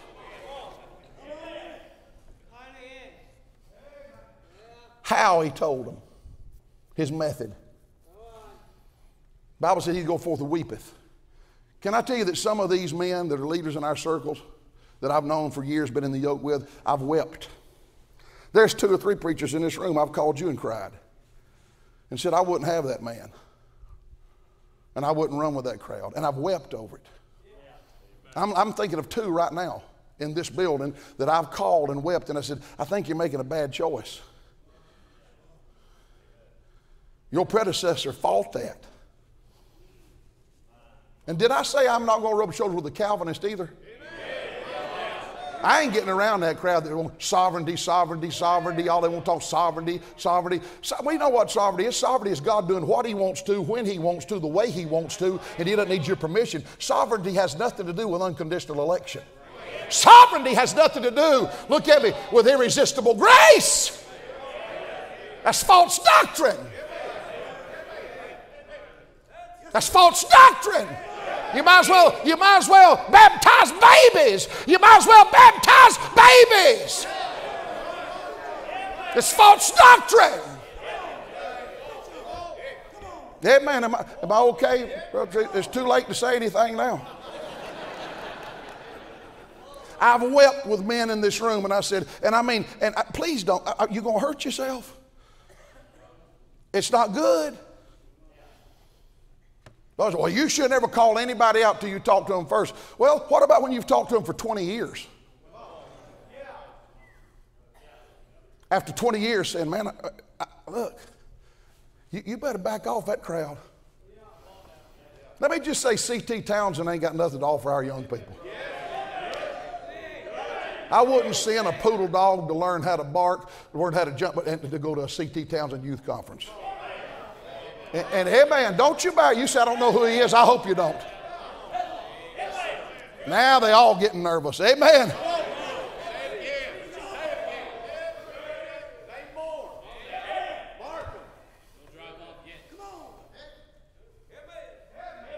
Suave and cool. Contemporary music. Play one I'll Fly Away song, and then about 10 of them other yah, yah, wah, wah. Amen.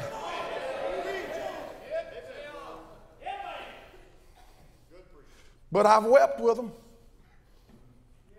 And I've warned them. You say, who are you? Are you the authority? No, but I've been around a long, long time. And I've been taught something. And I'm supposed to say something, and one said, this ain't right. This ain't right. And when you weep and when you warn, then you better watch. Because what will happen, the same thing that they're falling prey to, you'll fall prey to. The same very thing. Well, you'll say, well, not me. Oh, yeah, you better be careful. You get softer as you get older. You get softer. Most of the time, preachers get softer. And when their children have children, then the standards they had for their children soften on their grandchildren.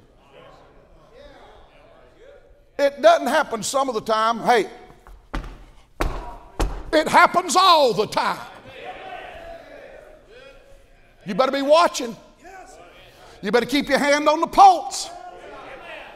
You better be, hey, I'm telling you, because when you stand and when you say and when you speak and when you stand for God in a day of apostasy, in a day of apathy, in a day of audacity, I can't believe these 40-year-old preachers, they think they're the final authority on preaching now.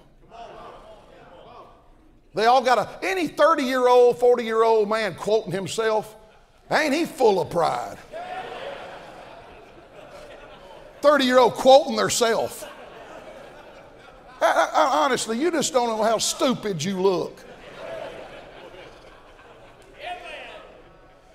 Dr. Howes told me, I was preaching up there, and he said, before we died, he said, I want to talk to you in office. He said, let me give you some words for advice for the future. Don't write books. He was telling me. He said, just stick to preaching. Let me help y'all. Best thing for you to do is go back and say something. I guarantee you, you won't have to post it. If you'll say something stout, if you'll say something true, it'll get on there. If you'll say something, friend, that rubs the world's grain the wrong way, if you'll stand for God, you won't have to post a blessed fired thing. They'll make sure it gets on there for them.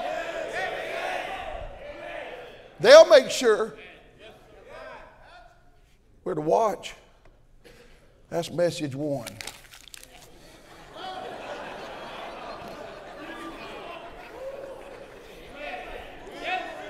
Turn with me to Galatians.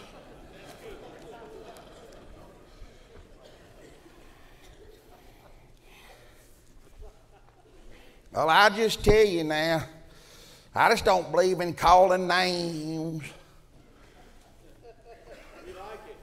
Verse 11, chapter 2, Galatians.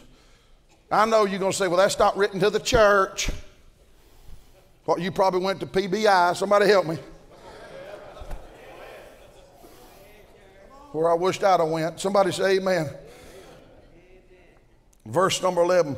But when Peter was in Antioch, I withstood him to his face, because he was to be blamed. Now what that means was he was wrong. You deep Greek students, help me. He's to be blamed, so if he's to be blamed, he must have been wrong. When you preaching for anything, anywhere, all them boat rides, I don't understand all that being spiritual. I don't understand all this boat, getting on this boat with a bunch of singers, ain't got no clothes on. A bunch of 45-year-old women laid out there getting sunbathed in a bikini, singing in a quartet. Member of Assembly of God. You don't have to like this. You can lump this, friend. If you think I'm scared of you, you really are wrong. Amen. I was preaching before I'll come in here, and I'll be preaching when I leave out of here. Listen, I'm not running with that crowd. How did that get in here? Oh, he told him, said he was wrong. Oh, yeah, listen, all that's worldliness. Christians ought to live separate. Lady ought to look like a lady. Man ought to look like a man. Some of you boys around here need to get a deeper voice. Somebody say amen. See what you taking. He withstood him to his face. Now notice verse 12. For before that certain came from James, and he did eat with the Gentiles. But when they were come, he withdrew and separated himself, fearing them which were of the circumcision. And the other Jews dissembled likewise with him, insomuch that Barnabas also was carried away with their dissimulation. What you do, what we let get by, who we give a card to, it's going to affect you. When we start giving anybody, well, he gets by.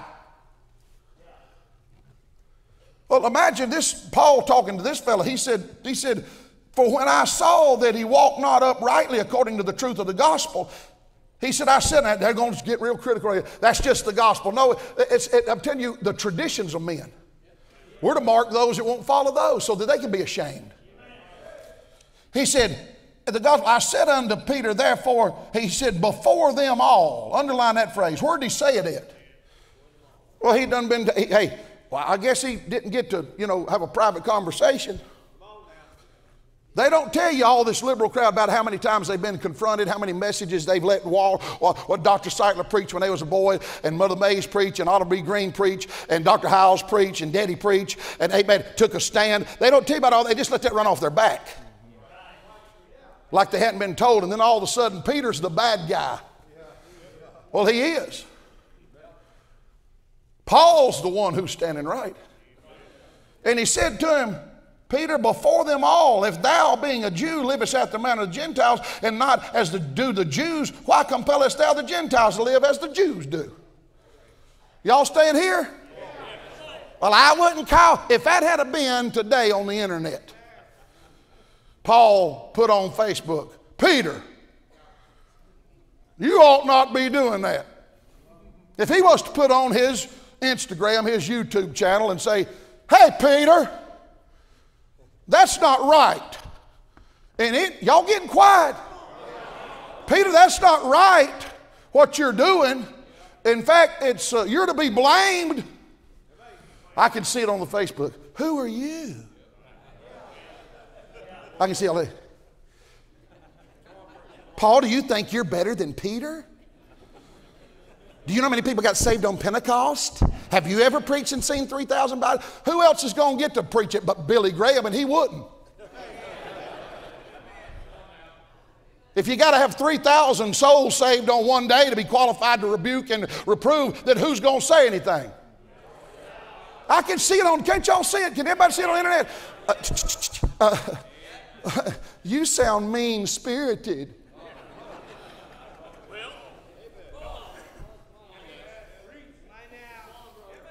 I mean, man, you should have done this in private.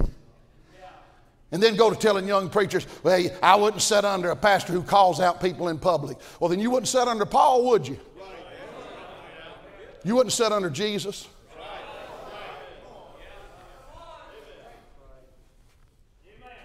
Amen. Can y'all see him? Well, we all make mistakes. So I got to quit preaching on sin because I get mad every once in a while.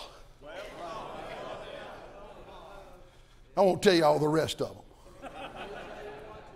Don't you see that? You can't stand for anything because you're mean-spirited. And ain't none of, well, we all serve the same Lord.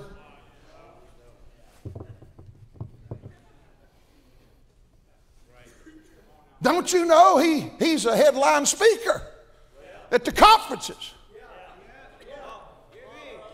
Don't you know everybody likes him?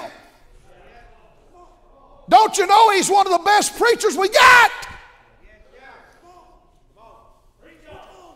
Talent's not a qualification.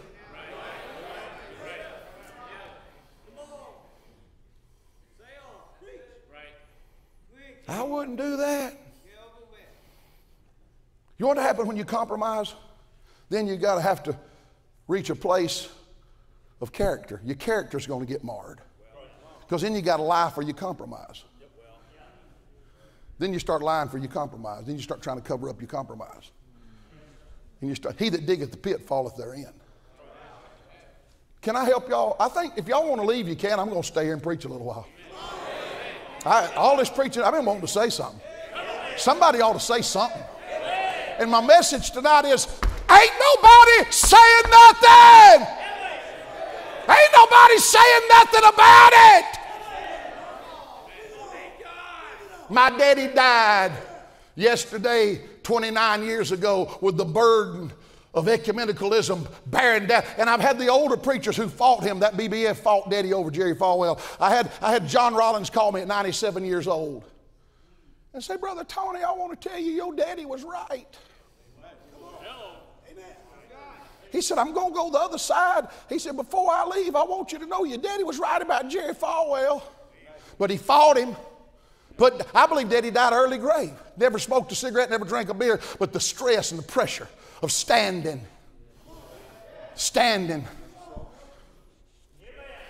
Y'all don't know him. Willard Thomas. Not Willard Thomas, but his brother. What's his brother's name? Edgar. Brother Edgar, one of our heroes. We know Edgar Thomas. He's our hero. But he got for about 6, 7, 8, 9, 10 years, he was leaning Calvinism. And he's on the radio when Daddy preached on the radio on WGUN there in Atlanta, big gun. And man, he'd preach and he'd get on there and he got to leaning towards that Calvinism, teaching Calvinism, irresistible grace. He was preaching at Harriman. Daddy was in heaven. He's preaching over at Harriman. I can't think of that brother's name, but you know, Plemons. And he called me and he said, brother, he talked like this. He said, Brother Tony, I want to talk to you. Said, I'm fixed to go to the other side. And said, but I want to tell you something before I go. Said, I didn't get to tell Curtis. But he said, Curtis was right. And I got cold chills. I said, Brother Edgar, you don't owe me an apology. You're my hero.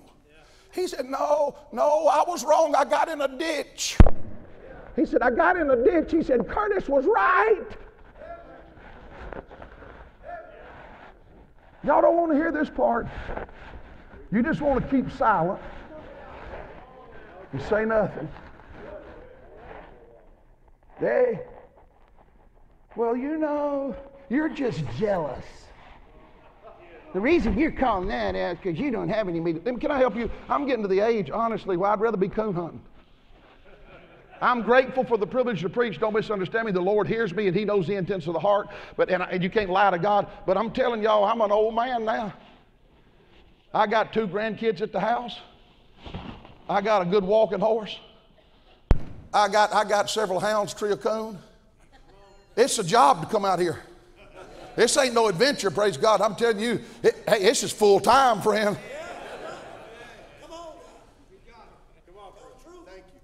It's not jealousy. It's not looking for another meeting. I've preached sermons like I'm preaching right now, and I knew it was going to cost me when I preached it. I used to say all the time, you can't do wrong and get by, and it's true, but I've learned you can't do right and get by. You take the stand where you ought to stand. And every time you do, every single time, there's repercussions. Every single time you do it, there's a reproach. There's a reproach that accompanies standing where you ought to stand. He's jealous. He's full of pride. Internet. You mean you're questioning him? No man's above being questioned. No man's above being questioned. Those fair words and fine speeches has got them through for a long time. I think this is sermon number 2.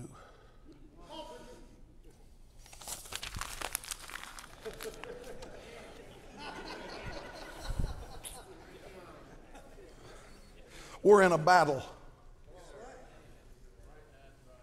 Some of you are like conscientious observers.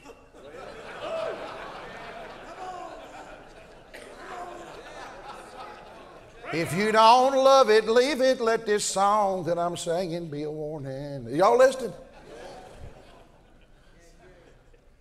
When you're running down my doctrine horse, you walking on the fighting side of me. I've been taught better than this. My daddy died preaching this. He died holding a standard of separatism. When we start compromising on these little bits, sooner or later it'll be the gospel. Sooner or later we'll be baptized. We'll be receiving people in our church that's been baptized by a Church of Christ. I've never asked a convert, are you pleased with your mode of baptism? No, is God pleased with it?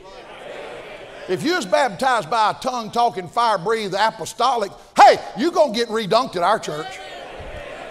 If you was baptized by a Camelite bunch of Church of Christ, you're going to get it twice, amen. Pedo baptism, talking about, hey, God help. There ain't no Bible for that. That's where it all leads to, charismatics. That music that they use. Well, if you don't believe in that music, why are you preaching at the places where they use that music? And you watch that crowd, the first thing coming is a pink light around the cross at the baptistry. And a little glass pulpit. Somebody say amen.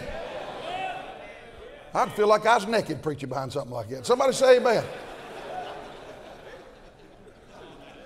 The audacity. Nobody speaks against it. The apathy, nobody. I mean, and here's this Sam's dude who from over here somewhere who's telling everybody how to go back and take a church from a King James position into a ESV. Look up in here. And we got people who from our generation who's taking pictures with them. Rubbing. I don't even take pictures with Hank Jr., buddy, and I'd like one of those. Somebody say amen. Somebody say amen from the deck over here. If I said Elvis, my wife would say, whoa!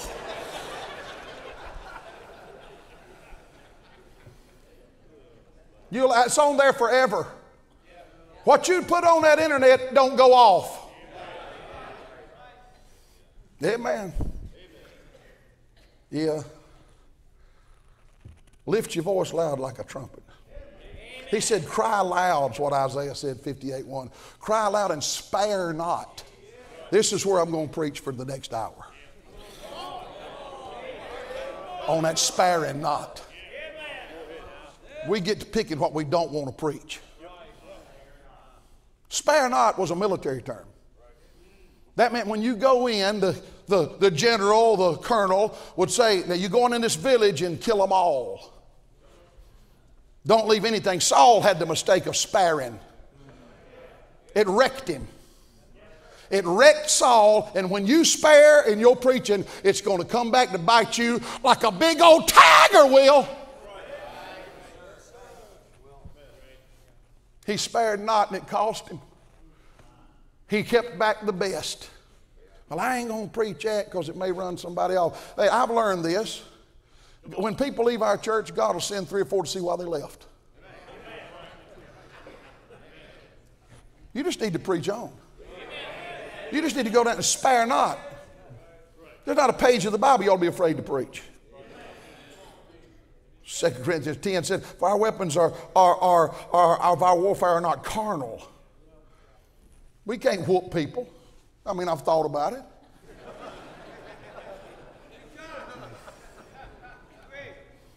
If you hadn't, you ain't ever pastored a Baptist church. Our weapons aren't. He asked Dr. Malone, said, have you ever thought about divorce? He said, no, but I've thought about murder several times, he said. Now, it's going in one ear and out the other on a bunch of y'all. But you ain't going to be saved to say I didn't tell you. And when you lose your young people to that crowd, when you lose your family. I was preaching in West Virginia. I ain't finished all this. I was preaching in West Virginia. And I hit along these lines that ought to be hit on all the time. Because all these young they ain't heard it. A man come up to me, he said, with tears weeping. He said, I used to be a pastor. He said, my wife got to liking these that were borderline. And said, then it got a little bit worse and said, I noticed her wanting to start changing the way she dressed. Oh, that, I already know what your rebuttal, I know what your rebuttal is. Oh, that could happen anyway, that could happen. I'm telling you what did happen. This is not hypothetical, like all of your arguments. This is a real one. And he said, Brother Tony, weeping, he said, she got with that crowd. And that crowd's that crowd. That's that moderate. That's that used to be us, it's not us anymore. That crowd that we're intolerant, but they can't stand us.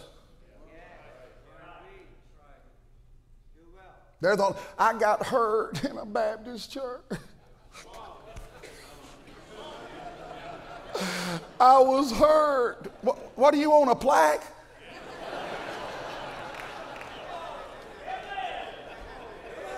You want a t-shirt? We got them at our church. It's got my picture on it. It says, and he did it.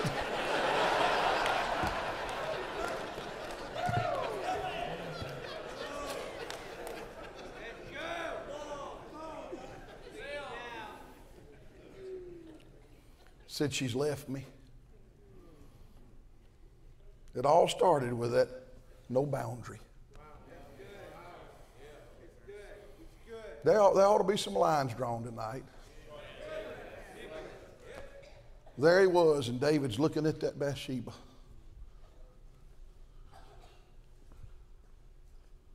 And I can hear that contemporary music playing it down, down, down, down, down, down, down, down, down, down,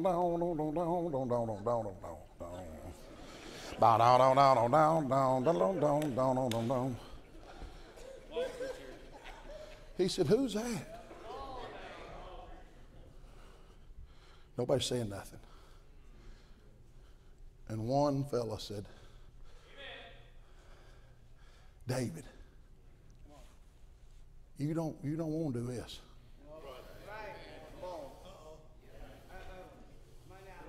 And one said, this contemporary music's wrong.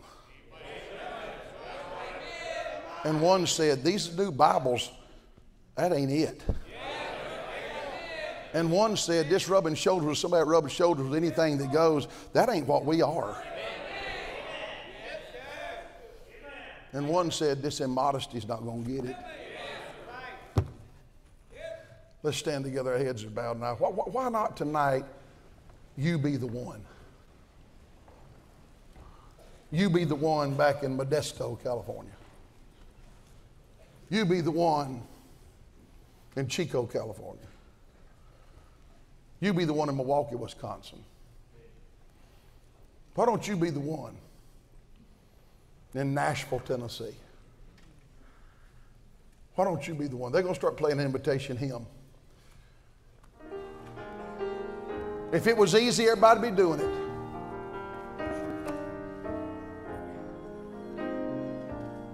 If it was easy, everybody would be doing it.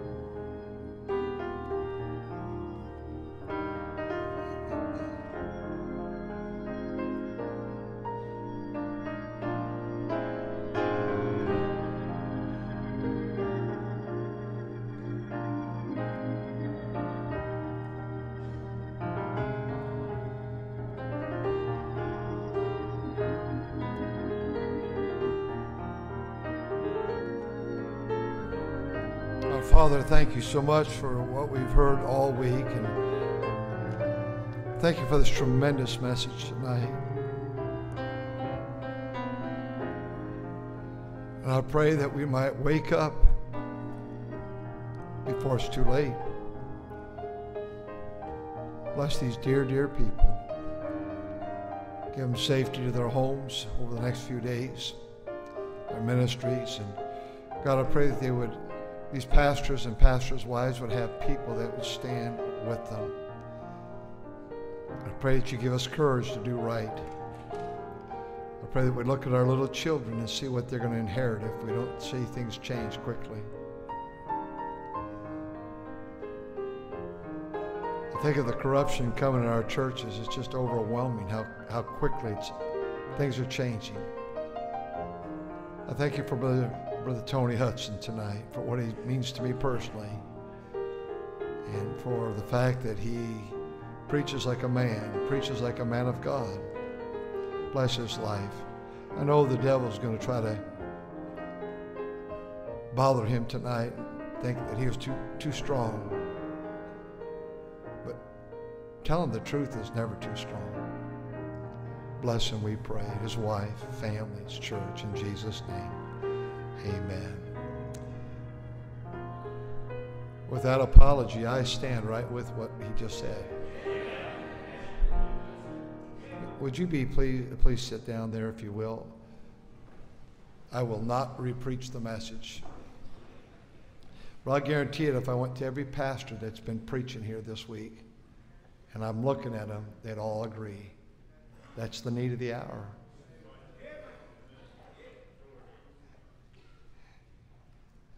And I don't like to bring age into it. I'm very careful about it these days.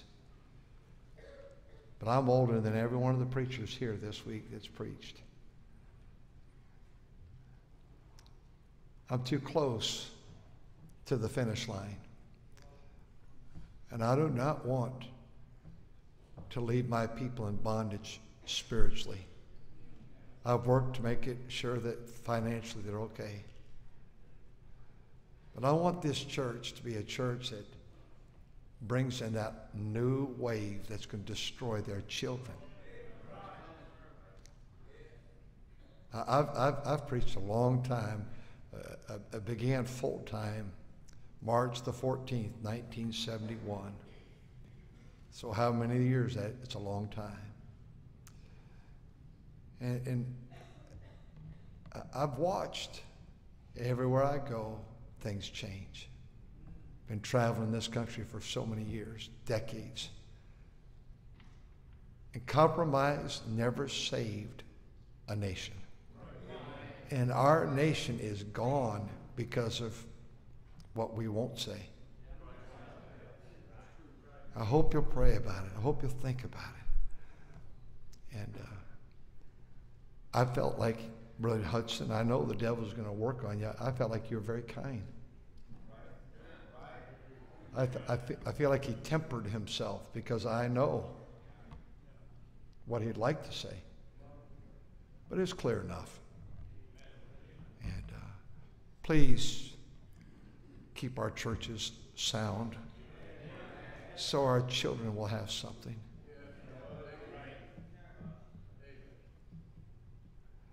I appreciate you being here so very much this week.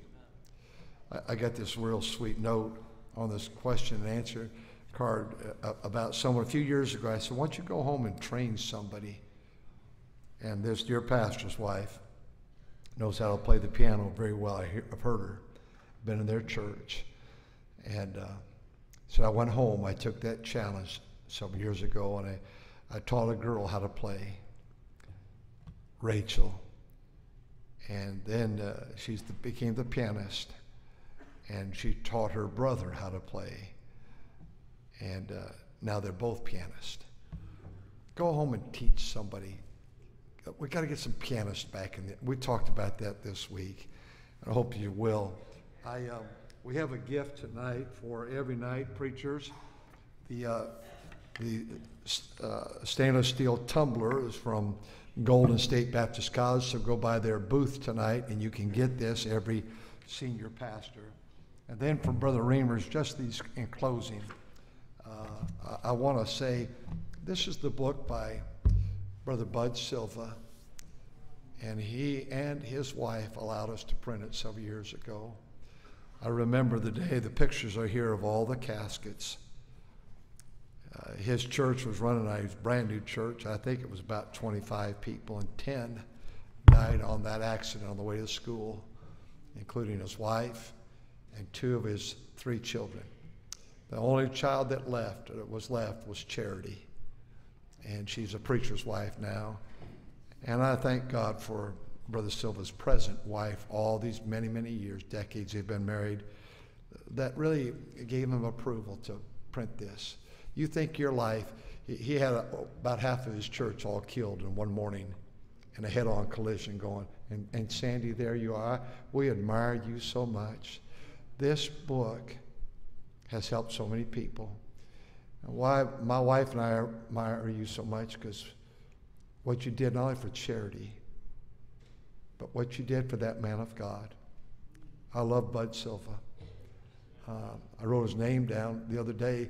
I mentioned I never go to my peers, never went to my peers, but my peers now, Brother Johnson, Brother Sylvia, your name's there, are old enough, they're no longer peers. They're proven men of God.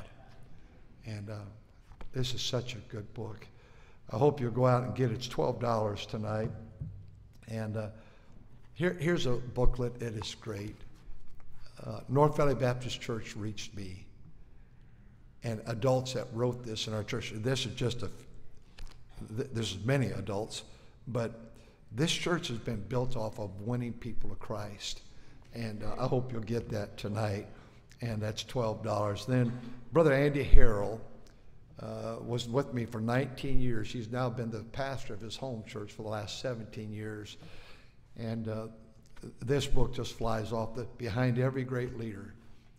I forgot this story, or I never heard it. He was just here 2 weeks ago preaching. And he told my staff, I remember years ago when a man in this church called me and said, I want to pick you up today. So he came by, and he said, Brother Harold said, where are we going? He goes, I'm going to buy you a brand new Infiniti. It will not cost you a dime. I just want to buy you a car. And they said, you know, Pastor is driving the security car. He sold his car for this church. In fact, the security car was an old CHP car, and I was driving it one day, and literally while I was driving it, the steering wheel fell off. I had to park it right there sideways, and they came and picked it up. He said, first of all, you didn't contact my pastor. And secondly, he needs a car more than me, and I'm not going to even look with you. He said, I believe in loyalty. And that would have been disloyal. He is a great follower and a great leader. That's a good book, and that's $12. The purpose of the church. I hope you'll stop by and get. What is the purpose of the church?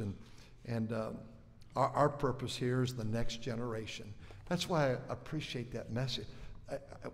We have to leave something in this next generation. You cannot leave garbage. Our purpose is the bus ministry and worldwide missions and prayer and giving and preaching and the Sunday school and patriotism and soul winning and music and building and male and female and holiness. I think it's a book you'll want to pick up for $14. Then this is the best price you'll get on the hymn books this week. If you want them for your church, you know, a book like this, a hardback, is $30, $40 nowadays. And the hardback book, the conference rate is $13.50. And I hope you'll think of that. And you can also get the other one, Songs and Hymns Revival, or Songs and Hymns. This is the one we use from the heart. Well, it's been a wonderful week. And I appreciate God's people so much. Appreciate you preachers and the very fact they stayed all week. Next year is our 40th anniversary, and plans are already being made. It's the church's 50th anniversary, and we're going to make it special for you if the Lord tarries. And if it's the rapture of the church before then, I'll leave some messages in here. And Brother Hutson, you can preach them, or somebody can preach them. We'll see. How about page 94? Let's sing it while you're seated right there. Page number 94. In the harvest field now ripen, there's a work for us to do. Little is much when God is in it. Sing it together. In the harvest field now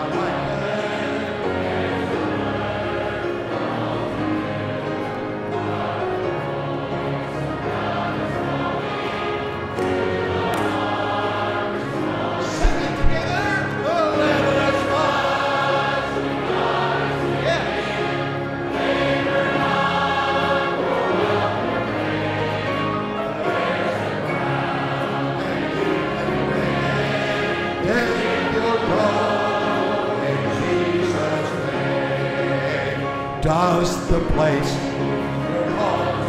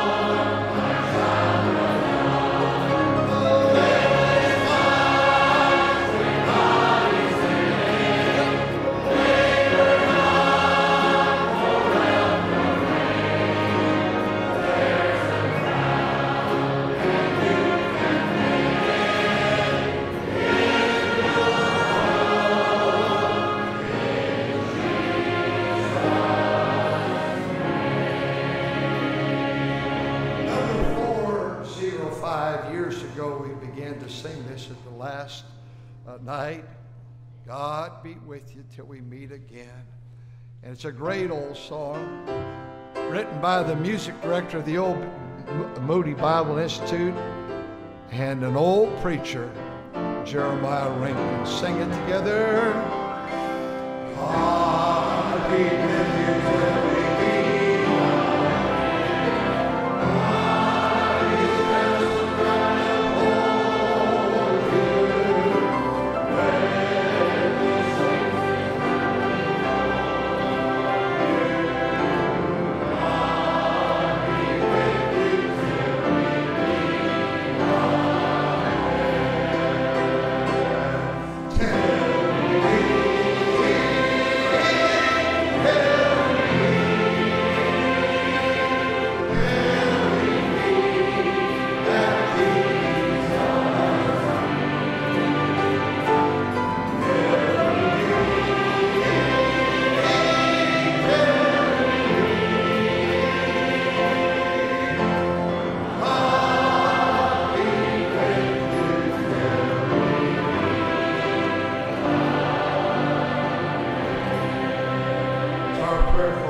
God be with you till we meet. Neath his wings protect and hide you. Daily manna still provides you. God be with you till we meet again. God be with you till we meet again when life's perils thick confound you. Put his arms unfailing round you. God be with you. I wonder what you're going to face this year. And every one of you, God's people and God's men, you're going to face some things. They're going to be hard things. They're difficult things. Endure hardness as a good soldier. Let's not quit on God. Let's not quit. And when God sends your wife as that one man, that one person, that one lady that we heard tonight, listen. When the Spirit of God speaks, let's listen. On that last stanza, sing it together. God be with you till we meet again. God be with you.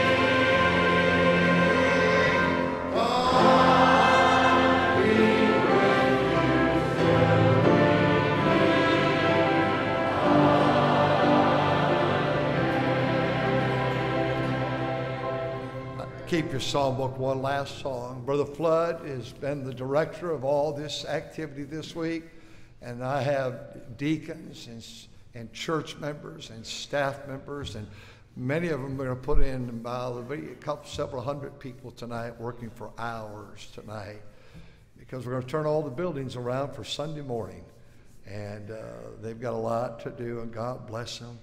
Brother Flood, I'm so thankful for you and planning and organizing and all that you've done. Give the man a big hand, will you, please?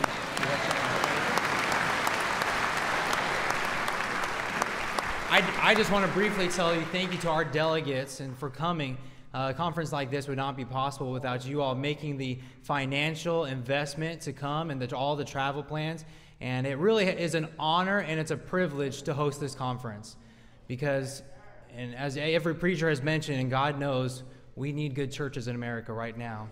And so it is a sincere privilege, and our church members have worked and they've labored and they prayed for this conference and financially invested as well for you all, that you all would go back and do something in your home church and continue faithfully serving. And it's just such a privilege and honor. We're looking forward to already, in the very last page of your booklet, the very last announcement I'll make, is next year's conference dates. So write them down on your calendar. We're looking forward to next year. Thank you, Brother Flood. And to my dear people, and many I know are not in here tonight, but thank you so much.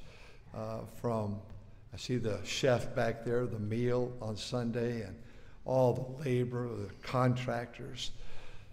You're incredible people. I love the people of North Valley so very much. I wonder if we could sing All Hail the Power. Let's stand together, page 44. Last time to sing, so let's give it everything we have. Sing it on the first stanza.